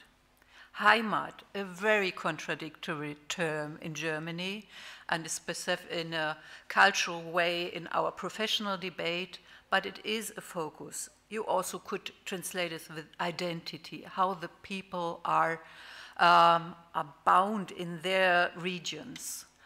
And to translate this in professional language, I would say we need to have strategies and activities that relate to the region, and they are regionally based. Yes, the utopian dreams and the new proposals and the visions and the next steps in implementing them, first they must be found and designed. And finally, the beauty reveals itself in its public character. If the region, if the villages, if the little towns have their public character, and if the people cooperative and understand it this way, then we can go forward. Thank you.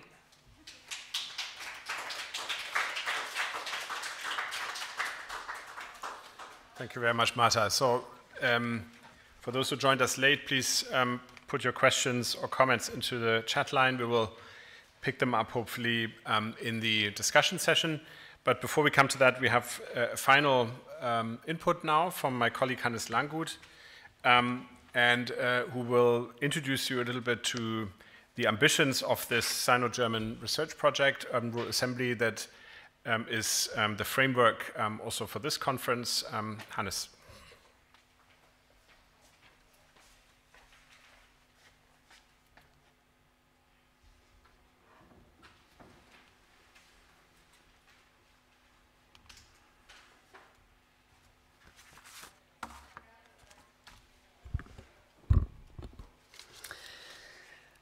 Dear ladies and gentlemen, dear government representatives from China, dear colleagues here in the room, but also outside, today On behalf of the UrbanRural Assembly Research Consortium, I'm gonna briefly introduce the project, including several sustainability challenges that we face across the case study region, the research questions we tackle on, as well as tools and methods the project aims to further develop in the Chinese context.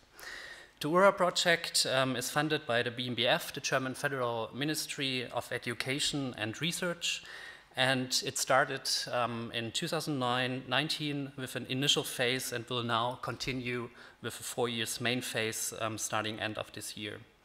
The project is part of the BMBF funding line Sustainable Development of Urban Regions. Besides TU Berlin Habitat Unit and the College of Architecture and Urban Planning at Tongji University Shanghai, who are both taking up the lead in that project, the Bauhaus-Universität Weimar, the Leibniz Institute of Ecological Urban and Regional Development from Dresden, Shanghai University and Zhejiang University are the key academic partners of the consortium in this project. Earlier, Remy Sietchiping from UN Habitat left us with key messages to be reconsidered when we work in the field of urban-rural planning and governance. Key messages that show a broad spectrum of future actions for sustainable development of urban regions. And Remy, I think, laid it out very well. The main emphasis must be to promote the effective integration of urban-rural linkages into planning and governance approaches. And it's exactly here where the URA project enters, following the hypothesis that integrated, participatory, and actor-oriented urban-rural research and development represents the key lever, or one of the key levers, to build resilient and sustainable futures for urban regions. First of all, I just want to briefly introduce the research context of the project. It's the Taichung-Huangyan region in Zhejiang province. The case study region is located right at the edge of the Chinese Eastern Urbanization Corridor, which can be seen on the left hand of the screen. So Taichung-Huangyan region is located in between three key urbanization clusters. It's first the Yangtze River Delta urbanization cluster comprising the cities of Shanghai, Hangzhou, and Ningbo. Then it's south of Taichung, the Wenzhou-Fuzhou urban cluster, and the central Yangtze River urban cluster with the cities of Shanghai and Wuhan. The graphic on the right shows, I think, very well why the project has selected Taichung-Huangyan as a case, namely because of its cross-border allocation right at the interface of the urban core center of Taichung City and the rural western Huangyan region. So it is this urban hinterland relationship the project is interested in to further focus and set up its research and development agenda. If we have a closer look to the area, then we recognize a rapid urban spatial transformation during the last 20 to 25 years. And as can be seen in these graphics, formerly agricultural land mainly got transformed into new urban infrastructure and built-up areas, especially concentrating in the three core urban districts of Taichung, which are namely Zhaojiang, Lujiao, and Huangyan district. I think it can be seen in these graphics very well how urban expansion has relentlessly incorporated formerly rural areas and how the three urban districts have been developed towards a strongly urbanized network across the whole region. Another close-up shows how former villages, old villages, have got replaced by new residential areas, built-up infrastructures, and road systems, as well as new industrial developments. But what lies behind such spatial transformation is a more hidden, a more non-material network of manifold interrelations, everyday flows of people, of goods, and financial investments that result in new complex spatial constellations. And as we have heard already earlier today, Such emerging urban-rural constellations, including its also translocal and global linkages, are still remaining little studied and reconsidered when it comes to contemporary approaches in urban planning governance, not only in China, but worldwide. And here the project enters, aiming to bring together interdisciplinary research fields that meet along the concept of urban-rural interface. With this concept, we think that we have the potential, or that the concept has the potential to serve as an overarching framework for the project, and is especially shared among the governance, and it's a concept which is especially shared among the governance field. So at the same time, also, these debates are calling for the development of new theoretical approaches and practical tools in reading, understanding, and steering these urban-rural interrelations towards more sustainability. Also, the Chinese government has recognized this urgent need, besides more recent policy announcements like the integrated national territorial spatial planning approach. Also, especially the rural revitalization strategy launched in 2018 to promote the economic growth of especially rural hinterland areas can be seen as a lever towards more balanced development between urban and rural areas. During its conception period back in 2015, rural revitalization across Western Huangyan has also served as a starting point for our collaboration together with Tongji University. Back then, TU Berlin and CAUP Tongji students have jointly conducted design studios in Shanghai and Wuyantou village area. So we are very grateful for the generous support since then from our partners from Tongji and especially from Huangyan district, as well as Taichou municipality. I think without their trust in our collaboration and in our field studies we have conducted so far, we couldn't have developed the Urban Rural Assembly project to that current stage. So also thank you very much for the trust at this point. Today, the joint rural revitalization projects conducted between TU Berlin and Tongji University can be understood as a catalyst for the Sino-German cooperation we have now in the URA project. Throughout the last years, we have conducted several other collaboration formats, like, for example, international conferences on urban-rural topics, and have established also local infrastructure in Western Huangyan that will serve especially researchers and students for future field visits. So following this, we have built a Sino-German research consortium around the shared interest of studying rural urbanization processes from interdisciplinary perspectives. This consortium is accompanied by several local practice partners and also global NGOs like UN Habitat and ICLEI, local governments for sustainability. So the main aim of the collaboration is to build a multidisciplinary understanding of urban-rural interfaces in the case of Taichou Huangyan region. And here we see the different research disciplines the URA project assembles. Besides urban and architectural disciplines focusing on the study of urban-rural socio-spatial practices, there will be research approaches more looking into the transformation of urban-rural landscapes and ecosystems. Other colleagues from the field of circular economy, TU Berlin, will conduct research on material cycles in the region, and other non-material aspects, like, for example, everyday socioeconomic mobility and inclusion, will be addressed by colleagues from sociology and cultural studies. So the URA project is conceptualized and guided along 4 different main research questions. The very first one addresses context-specific sustainability challenges to be further studied across place, space, and scales alike. So therefore, the project works with a case study design based on Reallabore, or so-called living labs. 3 specific urban-rural living labs have been identified and selected throughout the last 1.5 years. And in order to now serve as local research and development anchors across all disciplines and approaches. So each living lab you see here in this graphic covers an area of approximately 3 to 3 kilometers, differing not only in its spatial but also in its sectoral and thematic settings.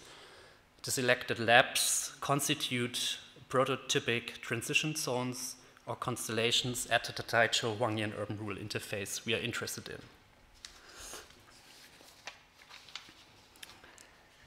Beiyang Township, especially the area around Seehof eco-agricultural farming in the north of Beiyang, serves as a first living lab.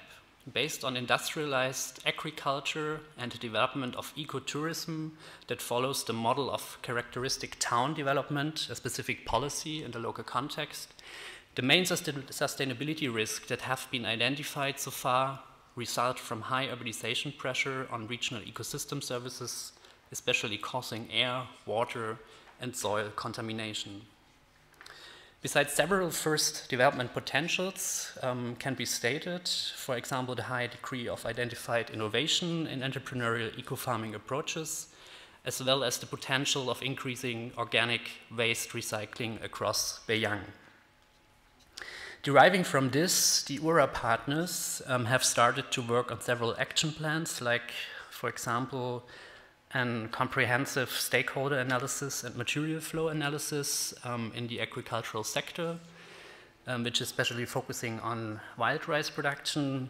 Besides that, colleagues from Bauhaus Universität and Leibniz Research Institute are working on GIS-based spatial analysis of urban-rural landscape and ecosystem transformation. And we at Habitat Unit, we have started qualitative research on socio-spatial practices that are related to transforming farming practices. It means we are interested to better understand more informal spatial practices at the urban-rural interface that emerge in the shadow of formal planning and top-down transformation. All in all, throughout the next 4 years, these different research approaches will serve as ground for the transdisciplinary development of future scenarios of integrated development for the individual living labs. In this case, of Beiyang Town, connecting sustainable nutrient and waste cycles to support ecological food production and inclusive ecotourism in the region. The second selected case study applies to a wider rapidly urbanizing area around Qifang village in eastern Huangyan.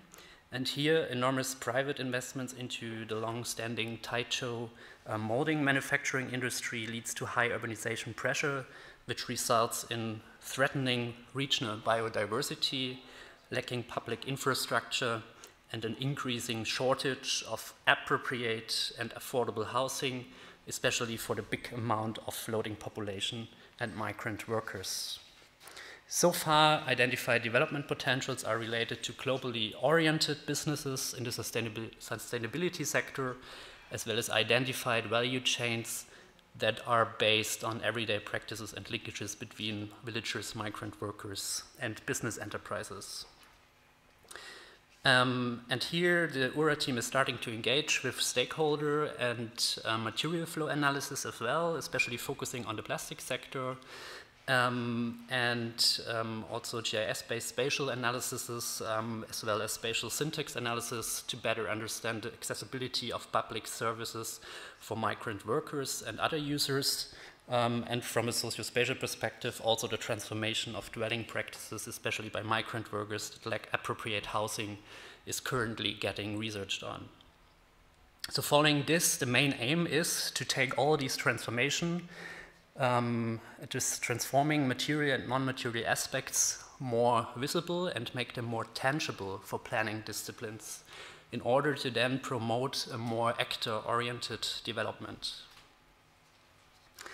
The research in the third living lab has not been started yet, but it will be linked to newly started development projects that are promoted by the provincial government level, namely also especially the Jiangqiang village area and the wetland park development, and it's located in the southeast of Huangyan district. So in that context, especially the relocation of local villagers, loss of cultural and building heritage will be addressed by the research team, as well as the improvement of water and soil quality. Based on the interdisciplinary research and development engagement within the selected local urban-rural living labs, aiming to formulate specific lab-related implementation plans, the URA project will also address several other levels and scales of impact. On the regional, or rather sub-regional level, the URA project will follow up the question of how identified local innovations can be upscaled and linked towards more effective transition to sustainability pathways. So development pathways, we mean that consider and build on urban-rural linkages. Therefore, the URA consortium, together with practice partners, will develop integrated transformation scenarios for the wider region. And here, the so-called strategic Raumbild method, a participatory planning tool mainly applied in the European planning context so far, will be used as an entry point to be further developed, site and context specific, together with Chinese partners. Finally, this transdisciplinary engagement aims to enrich ongoing policy reforms in China through more actor-oriented and participatory tools and strategies. The third research questions ask how such developed tools and implementation plans can help to establish a showcase for the qualitative refinement of recent Chinese policy reforms. So this especially means how the developed tools can be aligned with new policy development and how they can be implemented in provincial and or national level, or on provincial and national level. So in order to achieve these goals, the project works together with Chinese and global governmental and non-governmental organizations like Guiqing and UN Habitat, and the goal is to transfer the learning from the local Taichung Huangyan case into new policy briefs that have the possibility to inform other Chinese but also global regions about integrated urban-rural development. And here, especially to be mentioned, the emerging potential also, which we see, to link the Taichung Huangyan case back to Germany in order to enrich, for example, the IBA Thuringia's activities on urban-rural transformation. So the fourth research question is more targeting global debates on SDG-oriented urban-rural planning and aims to disseminate findings and knowledge sets towards an international audience. Vice versa, how it's also aiming to better understand how Taichung Huangyan can benefit from global debates in that field. So all of these questions will be addressed through certain tools and methods that I have already touched on and that bring together the discipline-specific research themes on different scales.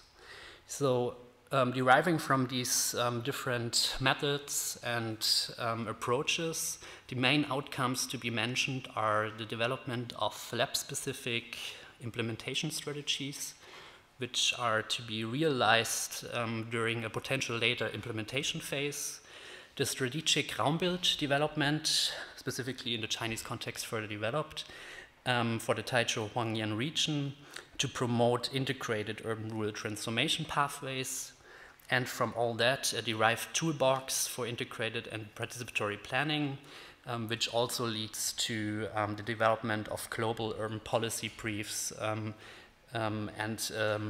Parallel, we will also conduct for sure a series of international traveling conferences and final exhibition of URA outcomes. So beyond all that, we have also started to conceptualize and to conduct or to develop a periodical and specific URA periodical that will be published annually in the framework of the project. And just this week, we have finished the first issue that addressed the topic of the manifold interfaces,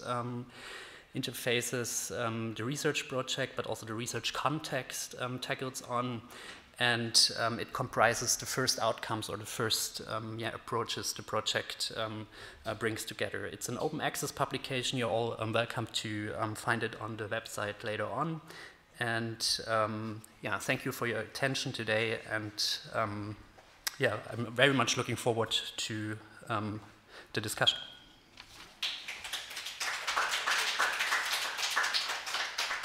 Okay, thank you very much, Hannes. Now I would like to open the Q&A. So please, if you joined us via Zoom or here in the room come up with questions to any of these speakers from this afternoon.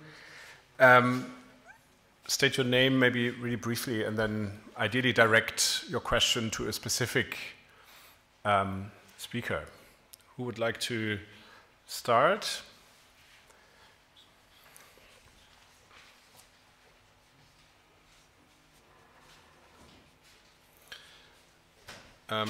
I can't see the, if you feel uncomfortable that you are about technical issues, you can also write your question into the chat line and we'll pick it up and read it out. I mean, otherwise I would, there's a question here in the room. Yeah, Suli?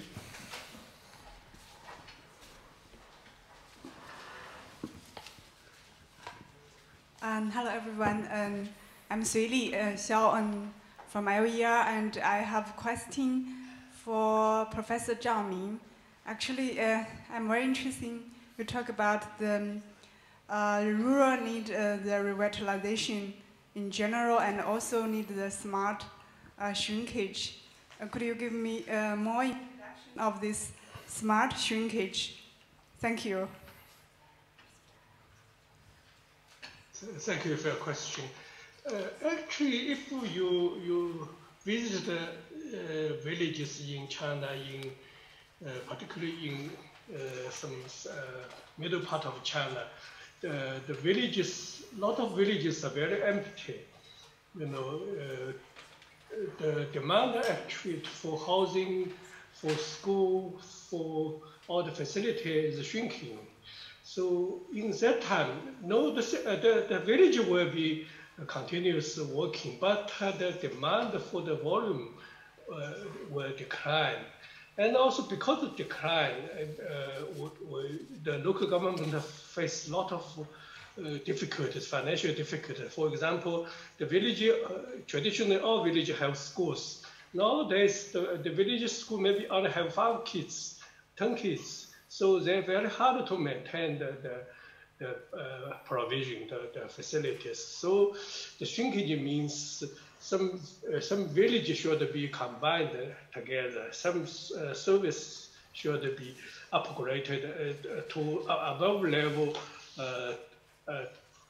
township rather than dispose the provision. So this is very obvious because urbanization is still going on. So the general trend is rural population will decline continuously, but certainly the villages will not totally disappear, but the size will shrinking.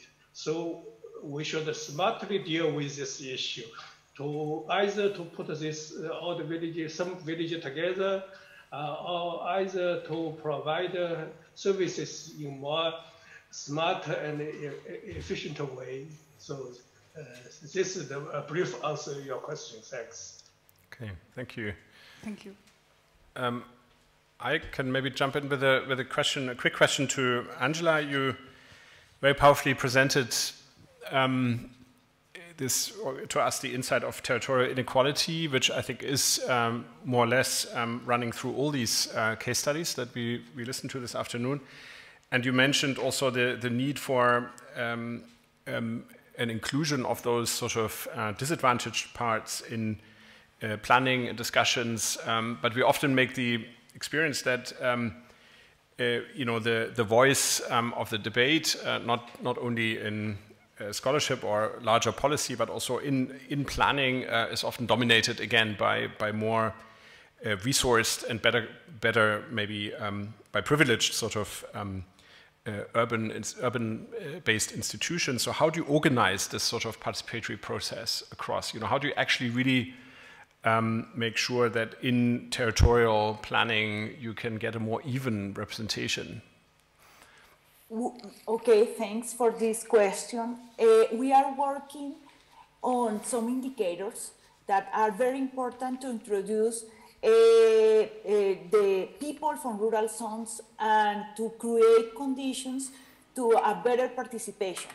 Here in Colombia, when we are working on planning process, it is important to cover or to advance in a governance process, we call that, and it must to integrate people, women, indigenous people in this planification process. So after that negotiations, this proposal needs to go to the Congress space, not at the local level, obviously. And we are proposing that if they don't have some indicators in terms of participation and different actors in that process, it couldn't be approved the planning process in the Congress space at the local level. I don't know how to say it, Congress space at the local level in English, but we said that in Spanish, Consejo. Is not the same as the national space is at the local level. But that is at this moment just a proposal. It is because we need to change the law for that. And we are working to try to involve that in a voluntary way. Great, thank you very much. There's a question here in the room from Susanne Rotter.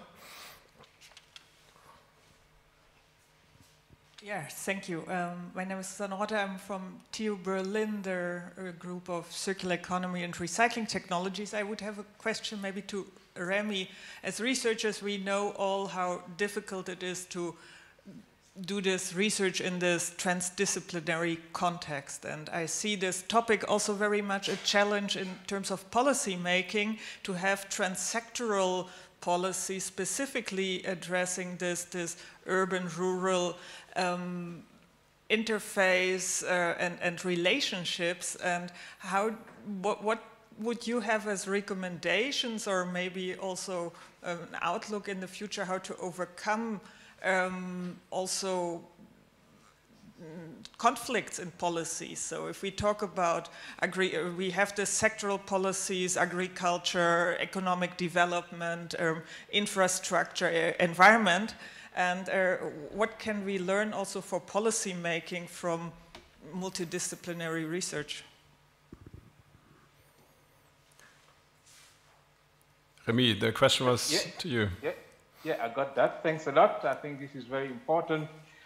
This issue of transdisciplinary, interdisciplinary, you know, whatever thing we can mix together for a concoction that works, I don't mind. So my first point is that's why in my presentation I was talking about entry point. You can be working in agriculture, but you can still link to the urban-rural continuum. It will not stop you. You can be in a sector, but you reach out. So that's the first point. The second is, the second thing is that in research you are familiar with that transdisciplinary, interdisciplinary, you know, but that thing that this idea of be curious, open. I always say if you are working in, I don't know, food engineering, there's nothing that will stop you to start thinking of urban design or architecture. When you start opening that up, that's where creativity comes in. So that would be my second argument. Open up. If you are in the science of biotechnology in a university, go and talk to the one who, in the department of mathematics or architecture. You're going to see that at the bottom, you have something in common. The third message, recommendation, is that keep the, you know, I would say the bottom line really at the heart. If you think about equity, how do you make things equitable? How do you make this, you know, how do you reduce the gap? You will be contributing. If you think of high-level values, it could be issue of equality, issue of you know, fairness, then you will be able to contribute and make a difference. So I believe that wherever you are, you don't have to change, but you have to reach out. You have to have a higher goal, higher purpose on your research, and then be ready to innovate. If you keep doing using the same methods that you can, if you start borrowing a methodology, say from physics or from other departments, you will see that you're going to be more creative in the way you are engaging to really advance this topic. So the sectoral thing, and if there is a fourth thing I could advise at the policy level, what at time advice is that the time you're going to have a grant or funding, that we have a criteria that we want this grant to work both on urban and rural. That will start making sense, because even the way the grants are structured, the way funding is structured, the way the government departments are structured, I talk about the government structuring in my presentation, but the way a funding stream is structured disturb or discourage that type of engagement. But the time we're going to encourage of funding that touch on the continuum within the territory will be making a difference at the policy and financing mechanism that we may have. So these are the 4 ideas that I may have in terms of recommendations. Okay, thank you, Remy.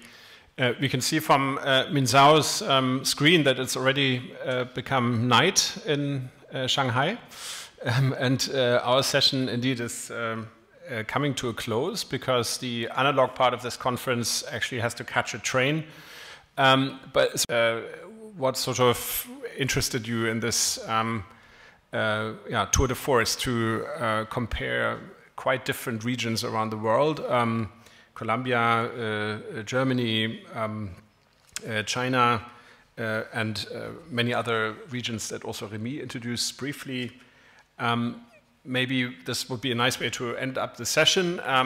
And who would like to start? Maybe Marta, could I ask you to start?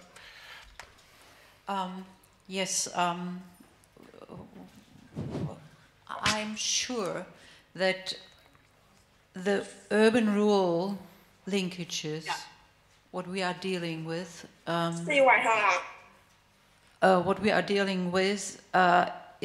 has become a major social issue in Germany and in the world.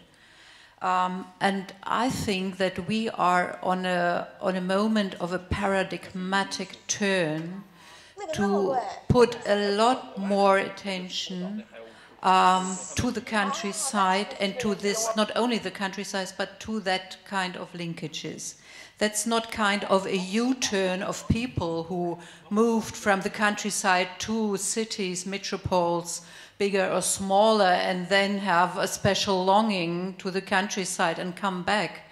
It is another kind of paradigmatic turn, because we have to start with a new, in German, in Thuringia we call it a social metabolism of the society as a whole with their resources against a background of climate change.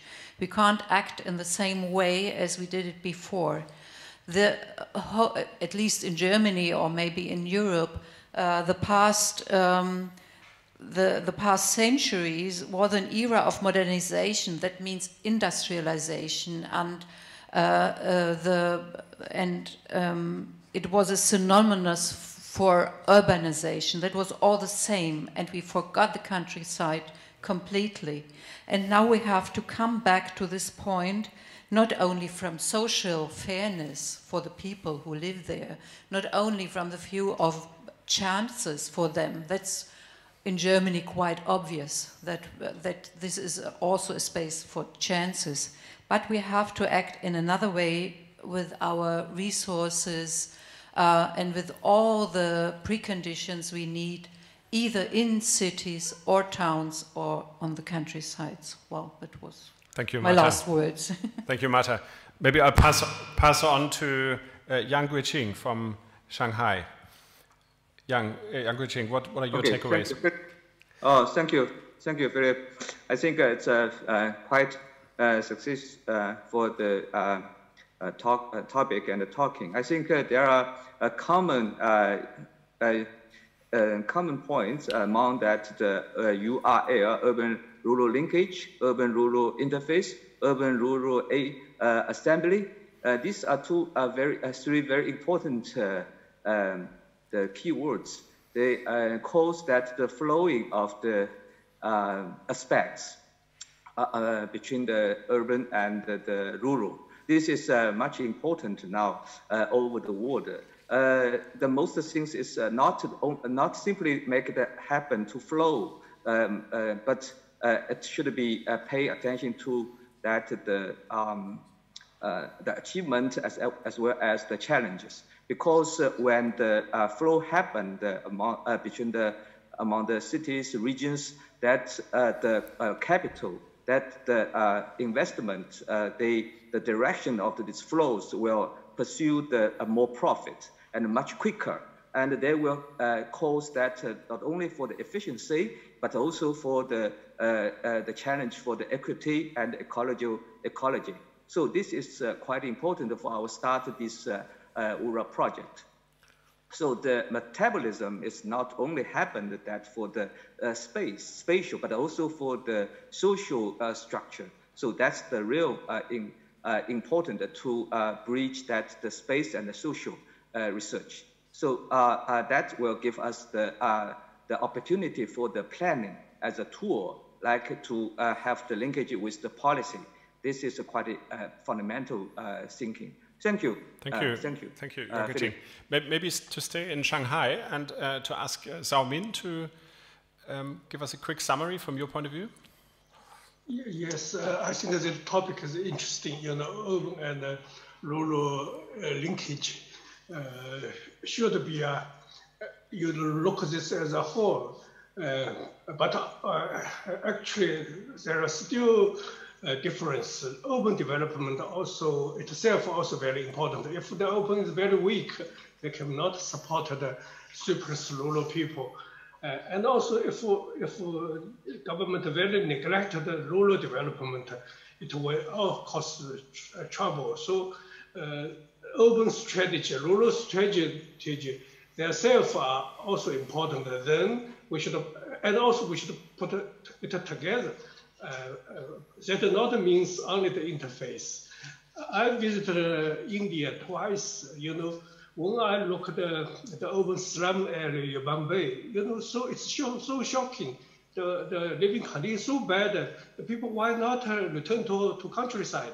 In China, maybe the migrants worker already gone back. If the wages so low, the living condition is so bad. But there are no choice. They cannot go back because the rural areas is in much worse condition. It's very little care from the governments. So I get a strong feeling the urban slum is created by backward of the rural area. So why they are important? You not only think that we are in the urban age, so the urban agenda is very important, but urban and rural should put it together as one agenda. But there are three issues: urban development, rural development, and their cooperations.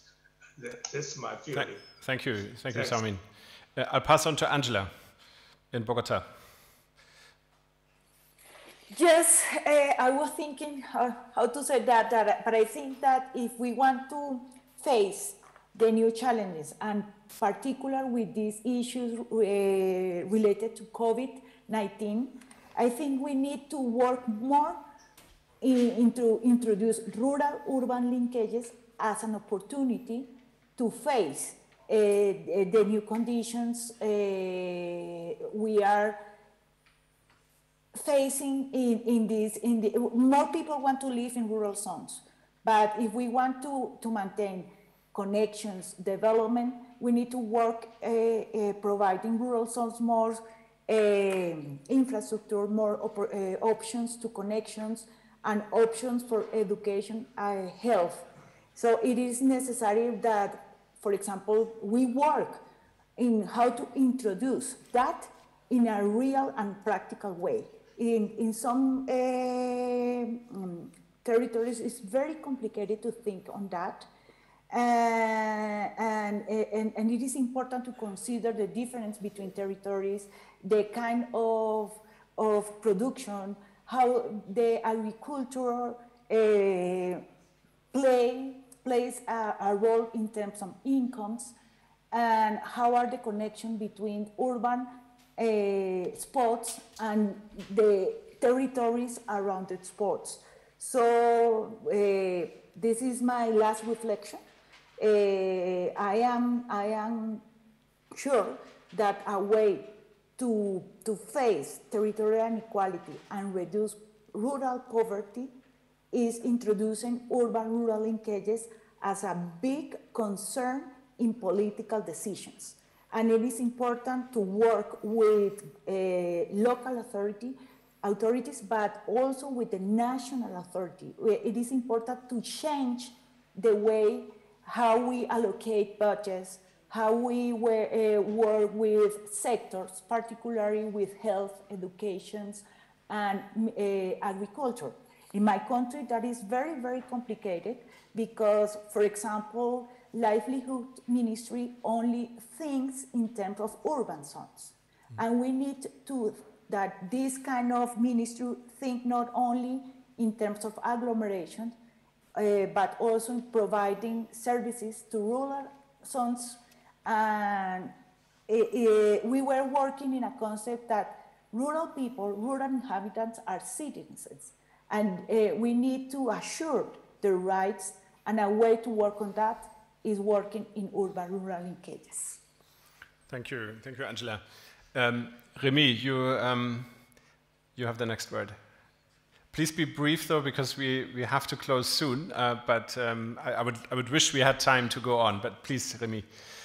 Yeah, sure. Thanks a lot. I think great words. I like just the key words to go through. Yes, opportunities. 肯定的，因为它会有缝隙。 Opportunities, including to reduce poverty. I don't know if you are hearing me, but I have just key things, 4 takeaways. The first is that really urban-rural linkages can be summarized as people, place, and politics. People because it's all about people. Places because it's about the continuum, the territory you have heard. It's about politics because it's about will, it's about power, it's about the relationship that we have. When we put that together, if that combination works, then we're going to start making a difference. The second message is that, yes, it's about equity, it's about ecology, it's about economy. The 3 E's. It makes sense.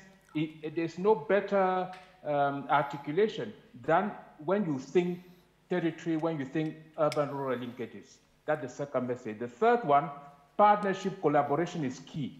If we don't start talking to our neighbors and those who have not reached out before, we are not going to get out of our cocoon. The same thing we are talking about dividing urban-rural. If you cannot reach out to others, then we are not doing justice. You cannot serve urban-rural linkages. So partner, open up your territory. That's the third one. The last one, there's no excuse not to do urban-rural linkages. There are examples. We are not here to demonstrate that it works.